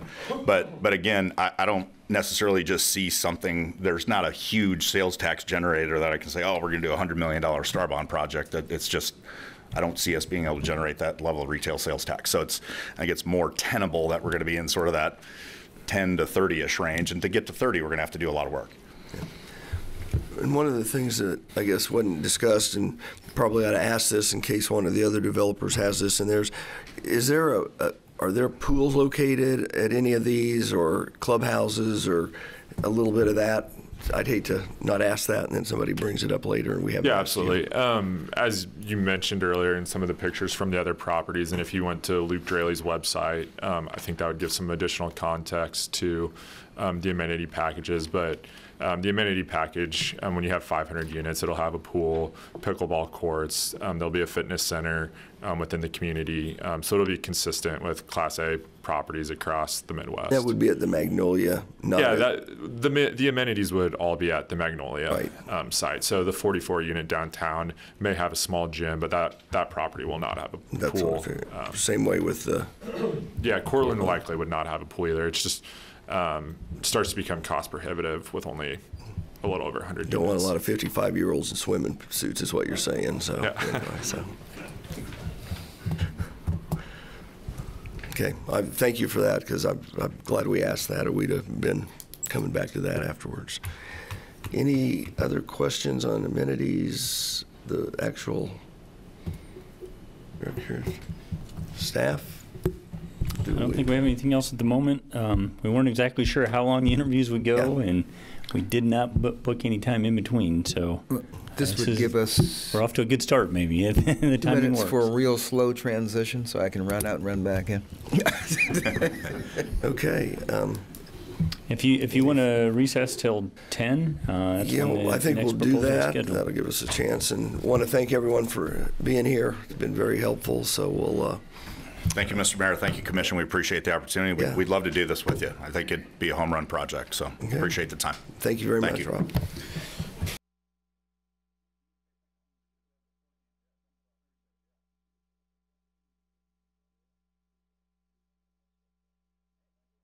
Okay, it's 10 o'clock, and we're ready for our second presentation. I'll look at city staff, say if you want to have some opening comments, Mike. And then keep it short and sweet. Our second presentation is from Salina Destination Development. Rick Warner is the point of contact that we've been discussing with us previously. I'll turn it over to him. I know he's got others with his team here that he'll probably want to introduce, but I'll let you dive in. Okay. So, good morning. Thank you for inviting us. My partner in this project is Dave Murfin, who's sitting here on the front row. For those of you that know Dave, you know he's a very successful Kansas businessman. For those of you that don't know Dave, Dave and I are the most famous Kansans nobody's ever heard of. So Dave owns dozens of companies in rural Kansas, across the country, but in rural Kansas. Feel free to Google Dave, and you'll see he's former member of the Board of Regents, lots of business awards, lots of business activities. If you Google me, you'll find out that I'm a member of the Knights of Columbus. So Dave and I have been partners over 10 years. We are Kansans. I think we're the only group you're going to see where the ownership's going to be Kansans. We invest in Kansas. We live in Kansas. Our sons are involved in our businesses. They're Kansans. It's important because there are a lot of decisions that down the road, if we need to make changes or things happen, that people care about Kansas and Salina, Kansas. Dave and I own a shopping center together in Wichita. Dave and I own a shopping center in Garden City. We are about to build apartments similar to this in Derby, Kansas. And so there's our team on the right. It's going to be Kansas built. Our contractor's with us today. It's Jayco out of Wichita. Kansas designed, GMLV Architects out of Wichita, and then Kansas managed Wygan Omega out of Wichita. Also today, we've got our bank. It's UMB Bank of Salina is interested in making the loan. We didn't hire any lobbyists, to help us with this. Dave's got Jerry Moran and Roger Marshall's cell phones in his phone. I've got Dave Tolan and Bob North in mine. We've got direct access. Together, Dave and I have done a couple $2 billion worth of development in Kansas. I've got $600 million pending in Kansas right now. And so we've got pretty good access to anybody, we need to see. We are ready to go. Other people will tell you they're ready to go. We're ready to go. We've submitted plans to city staff on what we're going to build. So we've got site control. We've got plans. Now, the only thing we've got to do, though, is we have to adapt the plans to the site, because originally we thought the city wanted 500 apartments. And originally we had the two sites, what we call the Magnolia site and Ambassador site. Then during the interviews, we got the impression that we could come back with a slightly different plan than 500 apartments. So as we go through our presentation, you'll see we've modified our plan, but we've got a plan that we could build 250 apartments on the Magnolia site. And so if we'll go to the next slide. So those are the two sites, the Ambassador site and the Magnolia site. We have both of those sites under control, but to be honest with you, we would not recommend the Ambassador site. The reason why we wouldn't recommend the Ambassador site is, and I haven't seen all the articles, but the owner of the Ambassador site says, hey, in the paper, it said that the city's willing to pay $2 million for my site, and so I want $2 million for my site. Then it's another million, in here I've got the numbers, the exact numbers, but it's another $1.7 million to tear down the site and prep the site. So you're at $3.7 million for that site. We don't think that's a good value. I mean, that's just our opinion. We don't think that's a good value. So the site we would recommend is the Magnolia site. It's 40 acres. Given that what we've heard is that maybe we could do some duplexes and some single family. If we can't get everything we want to do on that 40 acres, Todd Welsh is here. We've identified some land adjacent to this site that Todd has said, hey, we can buy some additional land if we need additional land. Part of this depends on the density that city staff will let us do. But we've got plenty of land to start the first 250. And so if we're selected, I'm not saying you're going to say today, but if we're selected today, we would start, without the development agreement, we'd start to spend money today. And we would start the engineering, and we've already spent $50,000 on this, as crazy as that's going to sound, and I'll talk to you a little bit about what we spent money on. And so we would start today. We would hope to be, again in the presentation, under construction this summer. Next slide, please. So the alternatives, this is our alternative where we'd do mixed on the Magnolia, where we would actually come in and do between 250 and 350 apartments and do the rest duplexes on the site. If we're successful with Todd to buy some additional land, we would buy some additional land and do single family, small lot single family. And what I've learned from Todd is that there are certain price points that if you can achieve those price points, the single families got a high desirability in Salina. Next slide, please. So this shows just doing the 500 apartments. Again, we wouldn't recommend this for a couple reasons. But one is we could fit it all on the Ambassador site. But again, at a $2 million acquisition price and $1.7 million demolition, I think that's kind of crazy. But I'll defer to the city. If you guys said, no, we got to have that site, we can try to make that work. Or if you said, hey, no, we've got to do all 500 apartments, we could obviously make it fit on the Magnolia site. So part of the money we spent is, this is $10,000. This was an apartment study, housing study for Salina. It recommends 250 apartments. It gives me absorption rates, rents, it recommends all kinds of things. And so after we had our Zoom call with the city staff, and it became clear then that, hey, you don't have to do 500 apartments as long as you do 500 units. That's when we said, hey, went back to our guys and said, how soon could we start on everything? And so, guys, we could start on all 500 units this year, as opposed to phasing, because we'd be doing 250 apartments and we'd be doing 140 duplexes and 50 single families, so we could start on everything this year. Next slide, please. So again, that just shows that on that site that all 500 units would fit. Next point, next slide, please. This shows the amenities. Would have a clubhouse, would have pickleball court, would have basketball court, playground, barbecue area, 65 garages, and then the unit mix shows if we did 500 apartments, but under the mixed housing option to the right under unit mix, we would do, I think it says, I'm blind, guys, I apologize. So we'd do 204 one bedroom, 162 two bedroom, and then the rest would be duplexes and single family. Next slide, please. These are some pictures of what the duplexes could look like. We've got pricing on the construction cost of these duplexes and the rents below. Next slide, please.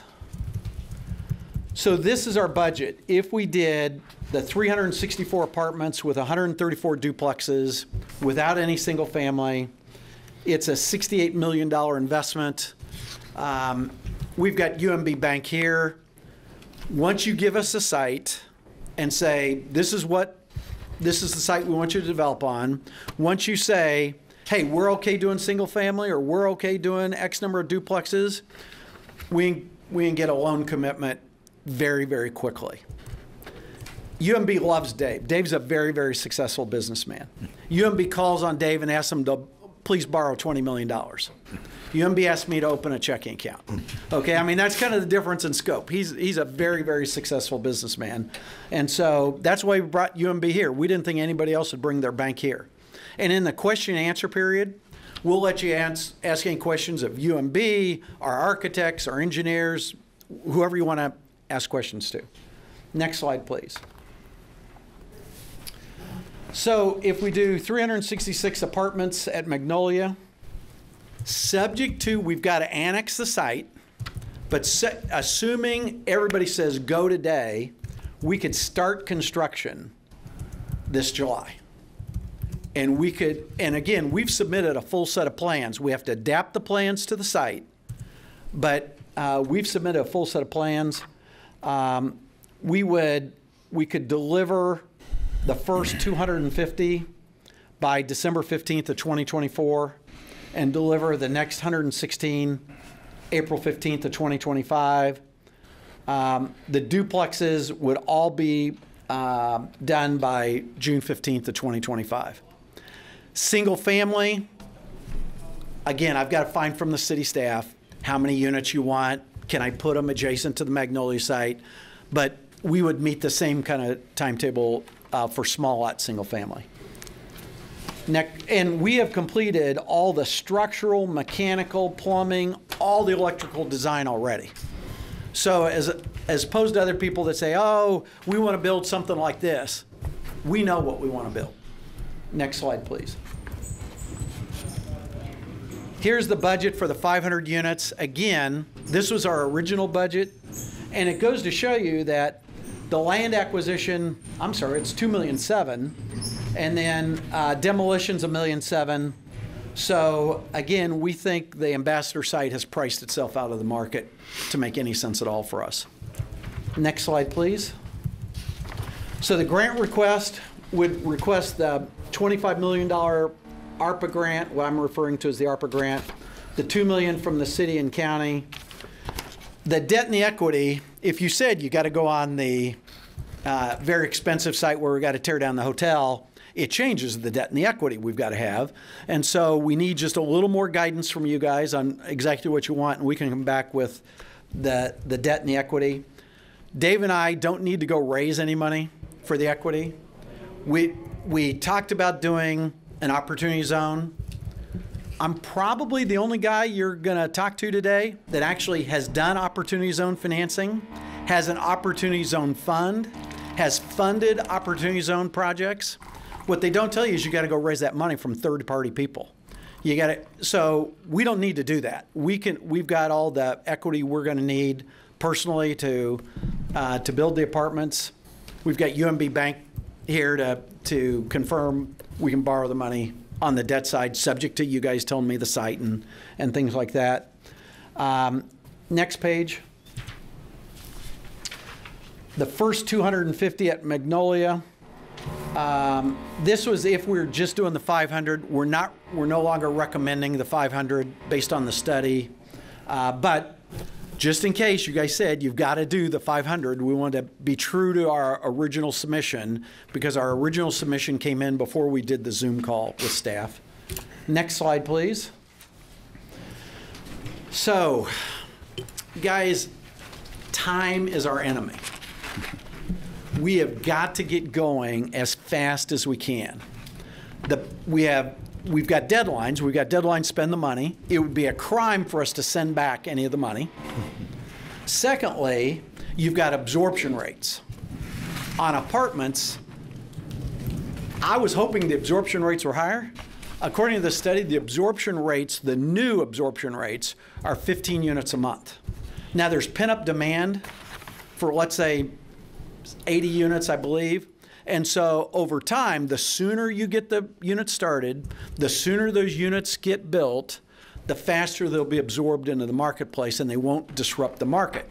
Because the other thing I don't want to do is get every local guy in town who lives here and votes for you guys mad at you because the absorption's taking so long and we're having an impact on their business. So I want to get these in as fast as I can, get them absorbed into the market as fast as I can, and by having a mix, apartments, duplexes, single family, I actually get to use 3 different absorption rates. There's a different absorption rate for duplexes. There's a different absorption rate for single family. So our goal would be to tap all 3 markets to absorb these faster so we can meet your goals. And then I covered unit mix, local politics. That was my reference to, I don't want every person in town that owns apartments or owns duplexes mad at me because it's taken 4 years for us to rent these out. I want to be a positive to the community, not a negative to the community. Under land acquisition, I'd like to stress that we've got the Magnolia site under option. As soon as you guys tell us to go, I'm going to turn the engineers loose to adapt our plans to that site. And then we would close on the Magnolia site the day after you guys approve the development agreement. Next slide, please. These are similar projects that we built. Again, we are building a very similar project in Derby. I've done more Starbond projects than anybody in the state of Kansas. I did 4 Starbond projects in Kansas City, Kansas, several Starbond projects in Wichita, Starbond project in Derby, Starbond project in Goddard. I'm under construction for a fine art museum at K-State, downtown Manhattan, K-State, but downtown Manhattan. Working on a second Starbond project in Garden City, talking to Hayes about doing a Starbond project. So I've done more Starbond projects than anybody else. Dave has been my partner on the vast majority of those. Starbond projects take a lot of time. Just the hearings are 90 days. You got to have studies done before you do the hearings. We haven't proposed any star bond, and you can't use star bonds to go vertical for apartments. You can only use star bonds to build vertical on two things: multi-sport athletic facilities and museums. That's all you can use star bonds for, to go vertical. And so we didn't need star bonds. Now, as another thing we spent money on, this is another $30,000, and this is a retail study. I'm sorry, it's not nearly as pretty as the housing study. But the retail study, we went through and said, what retailers are missing in Salina? And through this retail study, I want to tell you I'm really good, but it's really lucky. I've already got 2 restaurants out of Wichita that says they'll come to Salina if we do the project. It's called the AIM Group. We're doing a steak restaurant with them in Derby right now. And as I was talking to them about the retail study and the need for restaurants and things like that, the AIM Group says, hey, you get this project done, you get this project going, we'd be interested in coming with you and going to Salina. Next slide, please. So these are some of the single family options. Now, these are smaller than normal lots. These are small lot single family homes. And so, but it gives you a sense of what they could look like. And again, depending on staff and zoning, if you wanted to do townhomes, we could do townhomes as well. But the key, according to Todd, I'm throwing Todd under the bus here. He's here somewhere. There he is in the corner, is price point. You got to deliver the right price point.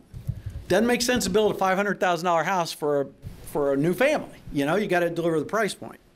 The other thing on our duplexes, we want to try to do rent to own. And there are some advantages to rent to own. One of them is, so I'm doing a lot of housing across Kansas right now. Kansas has a separate program called a first-time homebuyer program. And if we did a lease-to-own duplex, Kansas has grants outside of Johnson, Wyandotte, Douglas, $25,000 per home buyer. And so if our duplex cost, you know, $175,000 to build, and if we could allocate this money and the incentive money, now we can buy the price of that duplex down for home ownership to a much more affordable cost. And so I think that's the last slide, but go to one more. Is that it? I think that's it. So to go back, I think we're the only Kansans based on the agenda that you're going to see. We're keepers, not flippers. Dave's grandfather built apartments in the 40s in Wichita. Dave still owns those apartments. We're not merchant guys that are going to come in, build, flip. If something goes wrong, we live in Kansas. We invest in Kansas.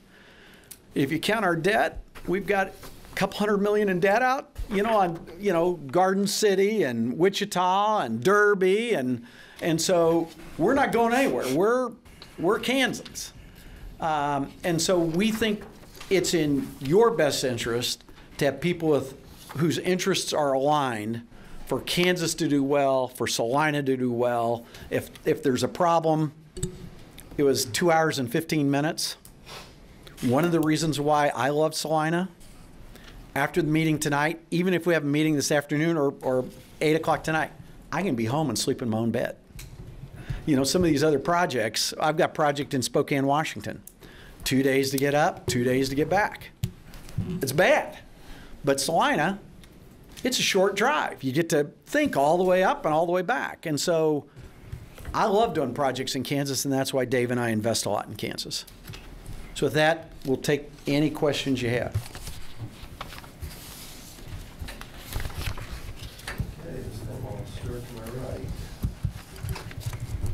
Quite a few. Swing back my way.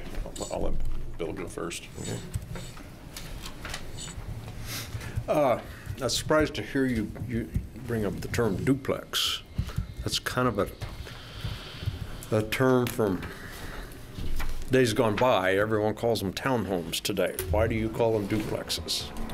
So before I moved in Kansas City, there's a developer by the name of Greg Prieb. I don't know if you've ever heard of Greg Prieb, but he does market them as townhomes, but he built all these duplexes, and they have sold like hotcakes.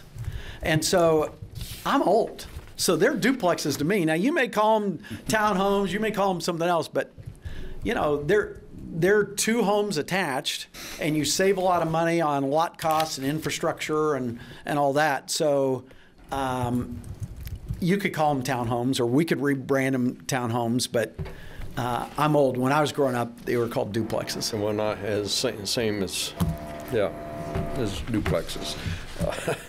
So they would be rental units or sold for investment properties.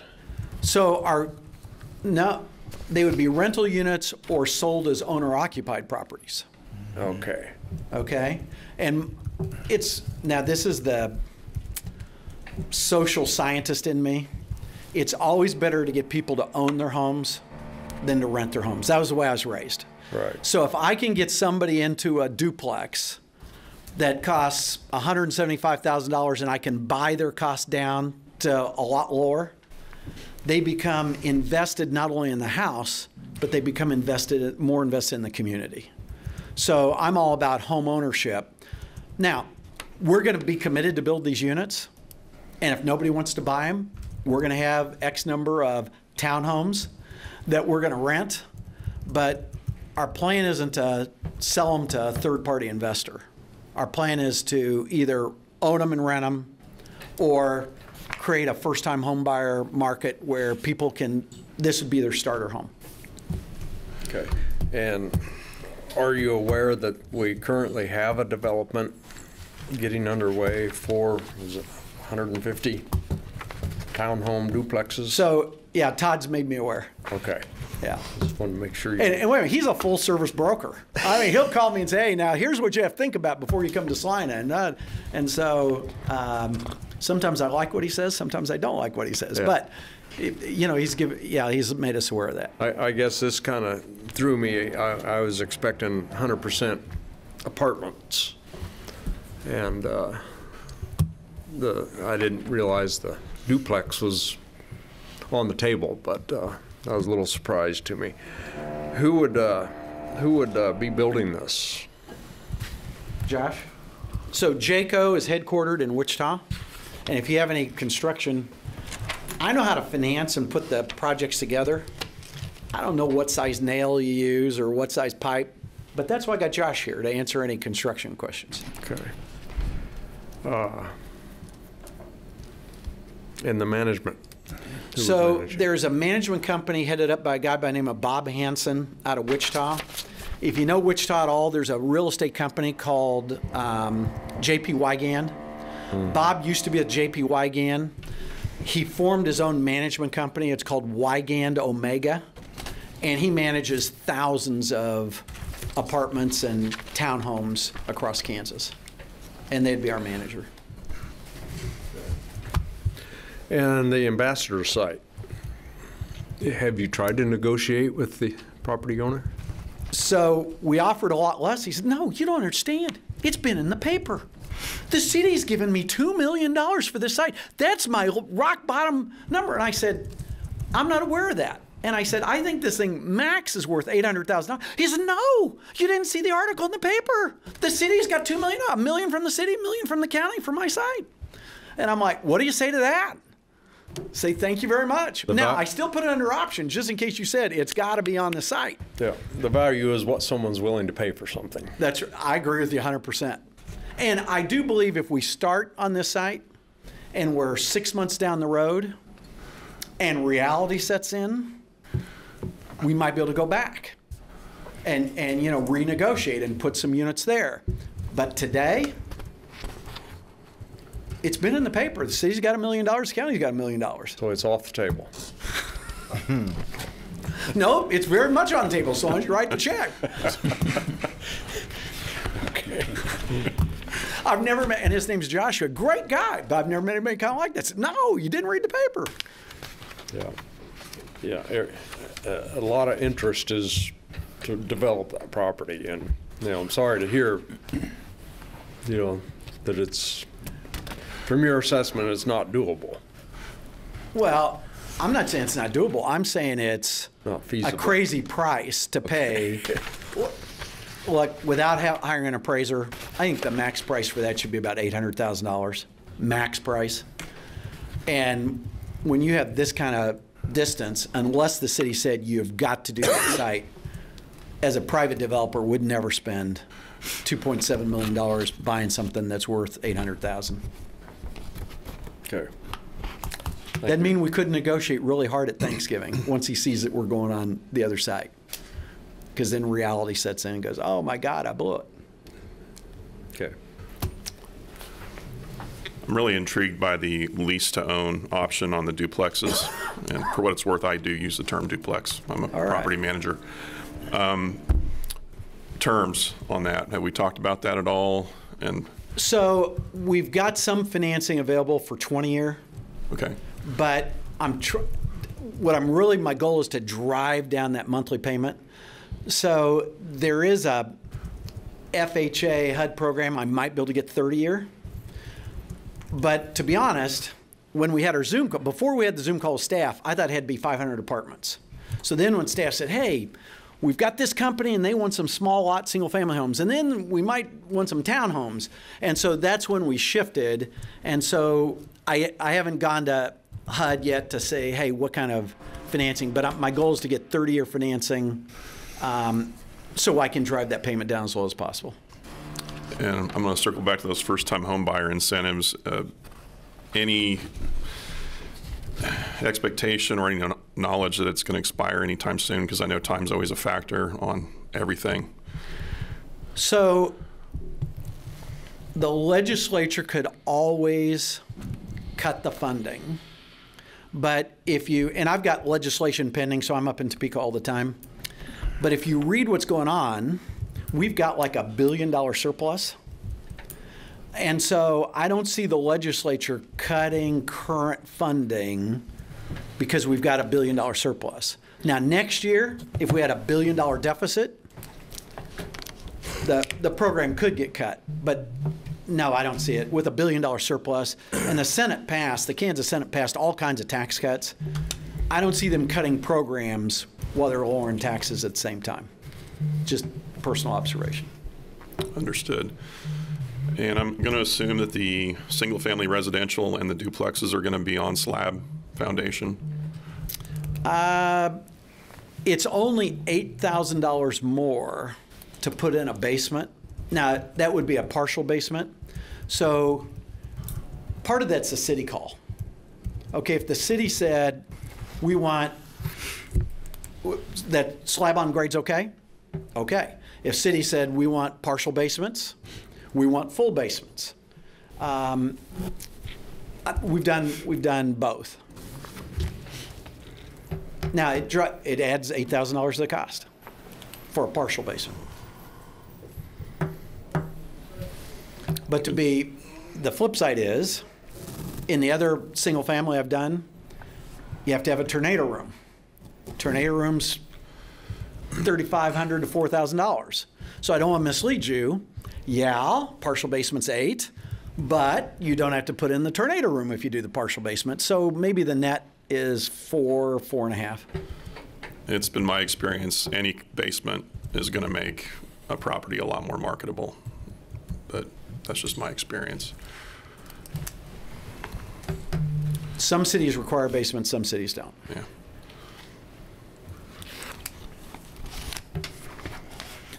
Okay, I'm still trying to digest all the numbers, but I like the idea of the mixed options. Really good, because I think when you have new folks moving in, some are going. I'm assuming a lot of these folks are bringing kids with them, and they just want the space, even if it's a small lot. Place to leave a tricycle or balls and stuff. On the size of the one bedrooms, the 528 square feet, and I think, was that just at the Ambassador location? Because it Josh? just seemed kind of small size for that many of the units.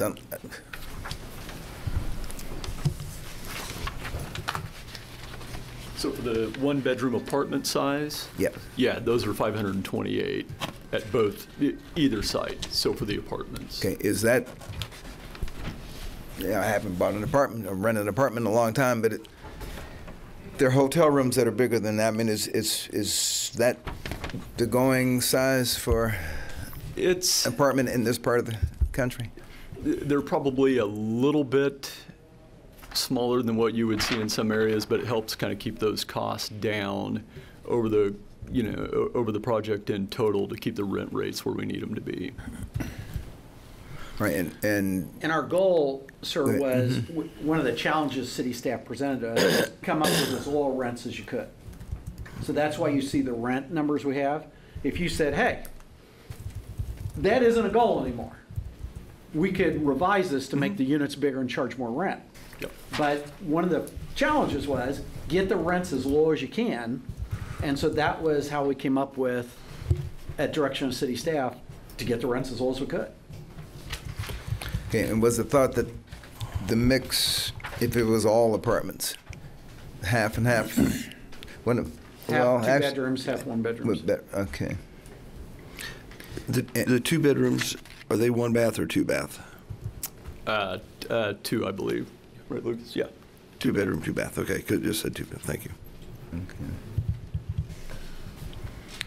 It was felt that that mix of units would be appropriate for what you envision Salina needing as far as the demographics of the new workers. That's what moving. the study said. We did the study in January. I started the study in December when I first heard about the project. Mm-hmm. And so when the study came out, I had a draft before January 10th, but the final study was done January 10th. And that's what the study recommended. Okay. Thank you. That's it for me. Yeah. On the, you say first units available in 311 at 24, and then I think it says 25 in another place. How quickly will those come online towards the finish date of December of 2024? Are they? When are you going to deliver the first units people can move into? The Magnolia site. So we would be looking at the first units coming online. Can I grab my notes real quick? Is that all right?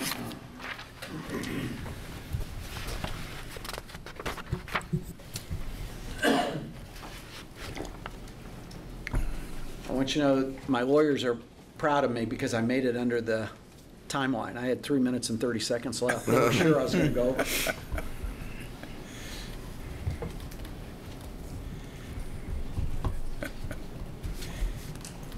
So about 16 months, we'd have the first 75 apartment units coming online. 17 months from 7 of 23, is that? I'm just trying to look at whether there's this 25 going to be available. Are they going to roll out in kind of equal increments month by month, or pretty closely. As they all come online at the end? No. So we'll phase them coming online. You'll see an average of about 24 to 26 units per month coming online. Thanks. That's the same. Either one of these. Well, the Magnolia Ambassador one, I agree with you. I'm not too keen on that, but the timeline for the construction is kind of the same for both. A little bit. So Ambassador would lag about 4 months overall due to the abatement and demolition. Okay. Yeah. Thank you.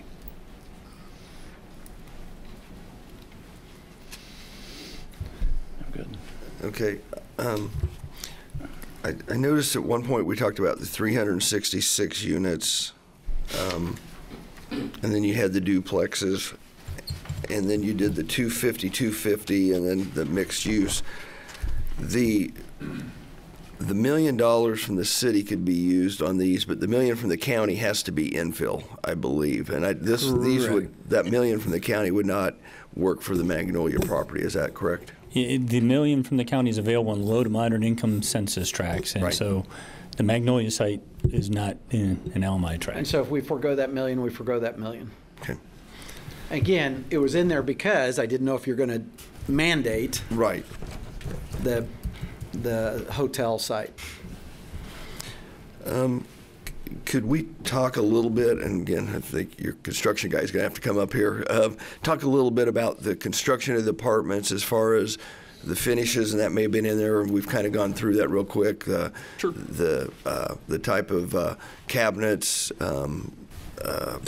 countertops, insulation, those type of things. If we could talk a little bit about the construction of it, the exterior product also. Sure. So we'll have, as you kind of saw in the 3D rendering that we did, we've got a mix of stone, hardy board siding on the exterior. We have exterior stairs walking up to the building. Those will all be out of Trex, along with the wood landings and patios outside each unit. On the inside, it'll be a fairly typical Class A finish out with LVT flooring, solid surface countertops, wood cabinets. So nothing, there shouldn't be any surprises. I mean, it will be a Class A unit. Okay, so the cabinets are not pressed board or whatever. It's good. Okay, that's one of the questions. What type of insulation do you use between the apartments as for soundproofing? How do you do that? And similar to what's pretty typical in the industry, it'll be a double-framed wall with 2 bats of insulation between it and RC channel. Okay. Yeah, I'm catching up on terms. That's tight. I've heard double frame, so I'm already getting a little smarter. Did we talk was there any mention in here about carports or garages that would be available? I think it said so many garages per. We do. We have 60, I believe it's 65 garages per 250 units. 65 garages. And what do those approximately run per month to rent out? Just. I don't know if we've gotten that far because there's another option. I don't want to. My lawyers say sometimes I get too complicated. But if there's no prohibition against solar in Salina, and believe it or not, there's prohibition against solar in some Kansas cities, okay? But if there's no prohibition against solar, the federal government under the Inflation Reduction Act doubled the tax credit available for solar. And so, again, depending on if the city will let me, you can build elevated solar over your parking lot, collect the solar energy, but what it ends up doing is covering essentially all of the parking lot. But I didn't know this till I started in Garden City. Garden City's got prohibition against solar. So you can't do solar in Garden City. You can, but the penalty offsets 100% of the tax credit. Okay, and so I'm not far enough along in Salina to know if you have any penalties against solar, but there are huge penalties in Garden City for solar. I'll look to staff real quick. Do we have any? Okay, so now we don't believe we have any penalties from staff. So how, explain to me what that would do. Solar and create a lot more carports, and then you wouldn't charge for the carports if we did solar. But they're just, I think, 4x4 or 6x6 metal posts. They go up 10 feet in the air. There's solar panels on top. Actually, there's solar panels on both sides, top and the bottom. And they get the sun reflection off the parking lot, collects solar energy on the bottom as well. And so the tax credit used to be, I think it was 25%, and now it's 50%. And it makes solar work. I'm an investor in a solar company, if you can't tell. It makes solar work basically anywhere in Kansas. I have seen this done in Arizona, grocery store, say like a Dillon's. Half of the parking lot was done, and the other half was under construction, and I thought, that's a great idea. You know, the Arizona heat and sun, you got shade all the time. But and in Kansas, you know, it protects you from snow, from rain. It's still windy, I mean, but, and you collect the energy. Where would the energy go? Into the apartments. Now, depending on the efficiency of the units, I've told you everything I know about solar, okay? But depending about the efficiency of the solar, you might be able to drastically reduce the electric bill for each unit. Drastically reduce the electric. So that would be at no cost to the residents? So there will be a bill. I don't have the numbers worked out yet, but let's say that it costs $1 million to do the solar, and the tax credits are $500,000. There's $500,000 still a cost, but instead of paying $100 a month for your electricity, you might have to pay $50 a month for your electricity because of the solar. But it's all because of these increased tax credits. Now, to go back to, will the funding change on the first-time home buyers? Hey, they could repeal solar tax credits next year. Okay, but right now, we're doing $100 million worth of solar panels over parking lots. And so, you know, as fast as we could move, we could get that to work here. And that is, you are an investor in the solar company? Yes, sir. Doing this? Yes, sir. Full disclosure there. Because I have had this idea over here across the street at the stage. It's on blacktop and it's scorching hot in the summer. I had that idea to do a solar installation over there for shade. Yeah, no, it works. As far as going out for bid, do you have your own subs being from Wichita, or do you put that out for bid where local subs would also be able to? We would do both, but we always prefer to use local folks as much as we can. And I mean, we know quite a few of the contractors here in Salina, so it would be somewhat of a regional draw, but we would certainly prefer, especially on mechanical, electrical, plumbing, drywall, concrete, earthwork, to go local. Okay. And you do have an option on both pieces of property you've discussed. Yes. Then. So when okay.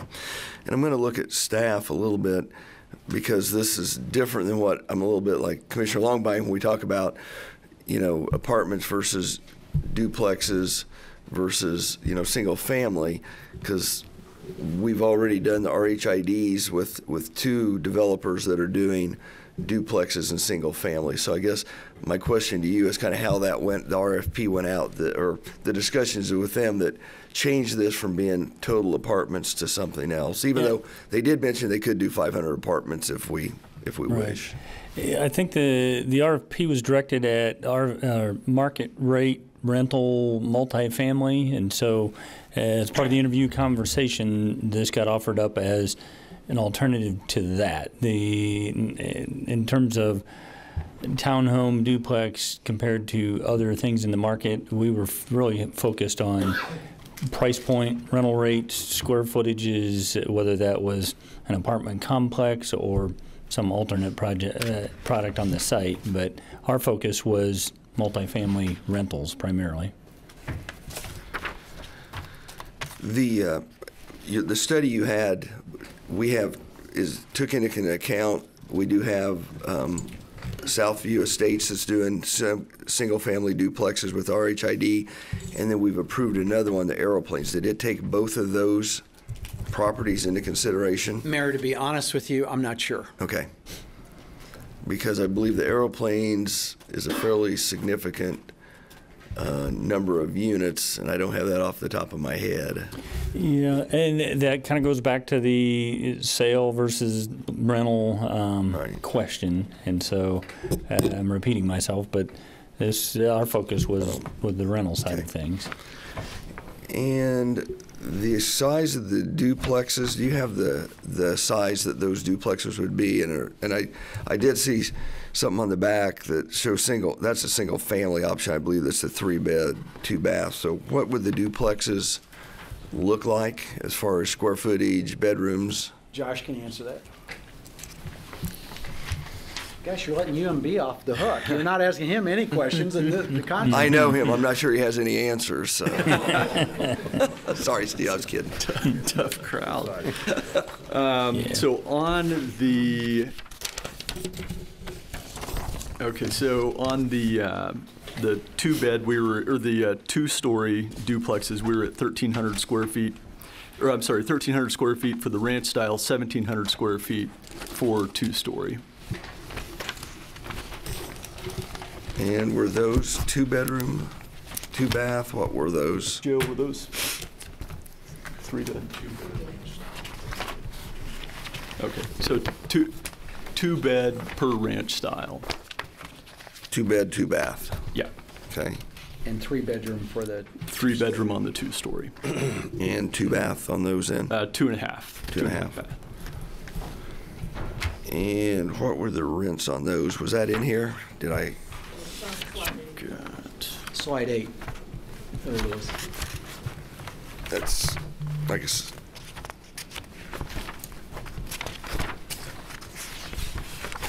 So it's $1,300 to $1,400 a month per unit. There we go. Okay. Yeah, we jumped over that, so I apologize for missing that. So, 14 a unit. Okay. Again, as we did last time, I'll ask city staff if they have any questions. You made the point that you hold, you don't flip, and one of the discussion points that we identified was development fee, return on investment. Can you speak to your fees and how that fits into the model? We don't charge a development fee. That just raises the amount of money you got to borrow. So we don't charge a development fee. And then, the goal would be to get to a 10 cap on the apartments. It's hard to, when you build something and you sell it to a first-time home buyer, I don't know what the cap rate's going to be on that because you don't own it that long. And so if my hope would be we could build some models, and if there was a pent-up demand, like Todd thought, if I brought in the right price point, we might be able to pre-sell these. And so then, I don't know, how do you calculate something you own 30 days? So that's a little harder, but our goal would be on the apartments that we're going to hold for 100 years, would be at a 10 cap on the apartments. So how dependent is your model on the first-time home buyer versus? No, I called Valbridge, the people who did the study, and they said if you're doing these townhomes / duplexes, it opens up a whole nother market. And with all the jobs that they saw coming into Salina, they thought there were a lot of people that would rather live in a duplex that wouldn't want to live. Even if similar finishes, they just want to live in a duplex as opposed to an apartment. So he says it's a different market. So your absorption rate is twice as high.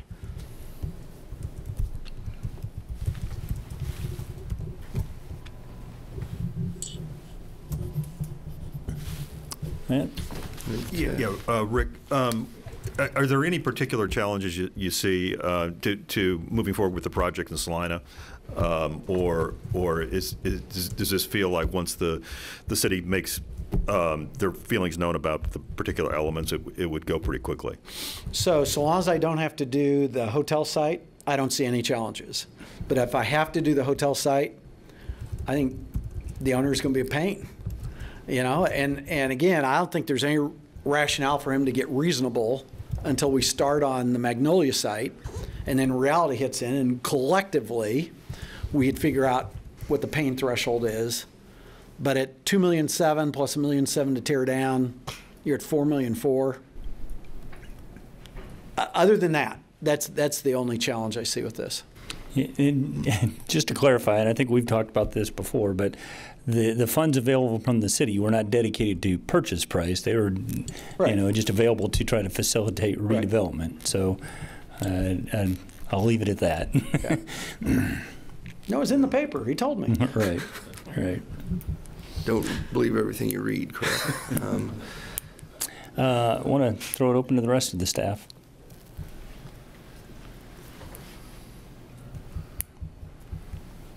Okay. Okay. I did have another one. You talked about developments in Wichita.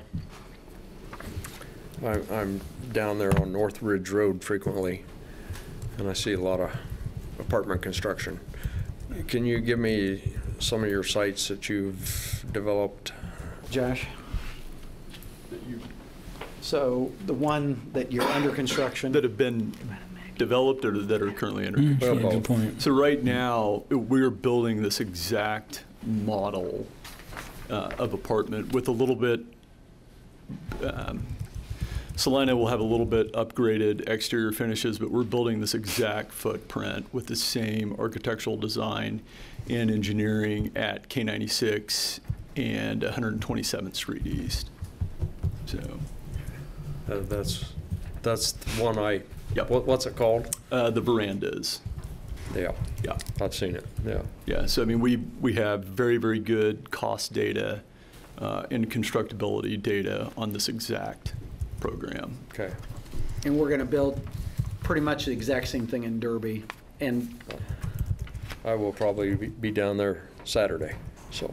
Oh, great. Yeah. Commissioners, one thing that you asked about previously that I don't think was covered, and Lauren reminded me, is amenities. You talked about exterior finishes and construction, but could you it's elaborate? on one of the slides. Yeah, it's on one of the slides. That's Okay. why I didn't have. But let's, if you want to do it, yeah. If you could tell what those amenities are, probably for the public, that's a good point. I did see pickleball and. Yeah, for the site amenities for the overall development, we've got pickleball, basketball courts. We have clubhouse, available for the community members to use. Children's playground. I think we talked about doing a dog park as well, Rick, for those folks, the barbecue area. So, the typical amenities that you would expect at a Class A. It would be apartment those complex. same amenities be there if it was 250 versus 500 units. You'd put it. Yes, sir. Okay. Is there a pool? We don't have a pool in there in the design at the moment. But And you want a again, pool? so don't laugh. In Hayes, you're prohibited from doing a swimming pool. And you're prohibited from watering the planes. So, there are landmines out there. Can't do solar. Can't do a pool. I got a water issue in Hayes. Yeah. And so I'm just saying, you work with the city on what the city requires. So your solar parking, is that just a grand idea, or is that a reality?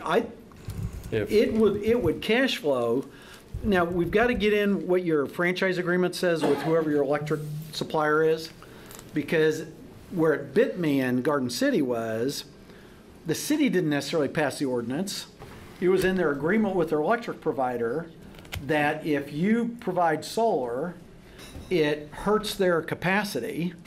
And because you hurt their capacity, there's this calculated penalty.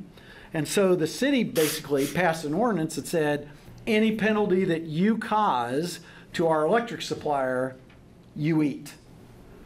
Bottom line is, can't do solar. And I mean, you can, but it doesn't make any sense. I think wind rules the day out there. I don't know. I just was shocked. Because we were going to do, in Garden City Community College, we're looking at doing some student housing. And we're going to do the solar to cover the parking lot student housing. Nope. I just saw on the news yesterday the proposed solar development up there northwest of your development there, off 135th, I think. Sorry. So we touched on your approach to soliciting subs, but knowing the labor market the way it is, what's your assessment of availability and your access to contractors and subcontractors? I mean, it is a challenge industry-wide right now. Kansas is certainly not as bad as some of the other markets we work in, but we work about 32 states, so we have a pretty big network to be able to bring in some travelers if we need to in the event that the local market can't sustain it.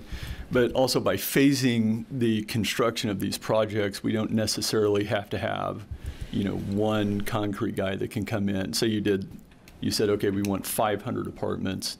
It's roughly, 10 buildings. He doesn't have to be able to handle 10 buildings. We can break that up between a couple of different contractors if we need to supplement that labor force. So. Have you identified any other alternate sites besides Magnolia and the Ambassador? Yes.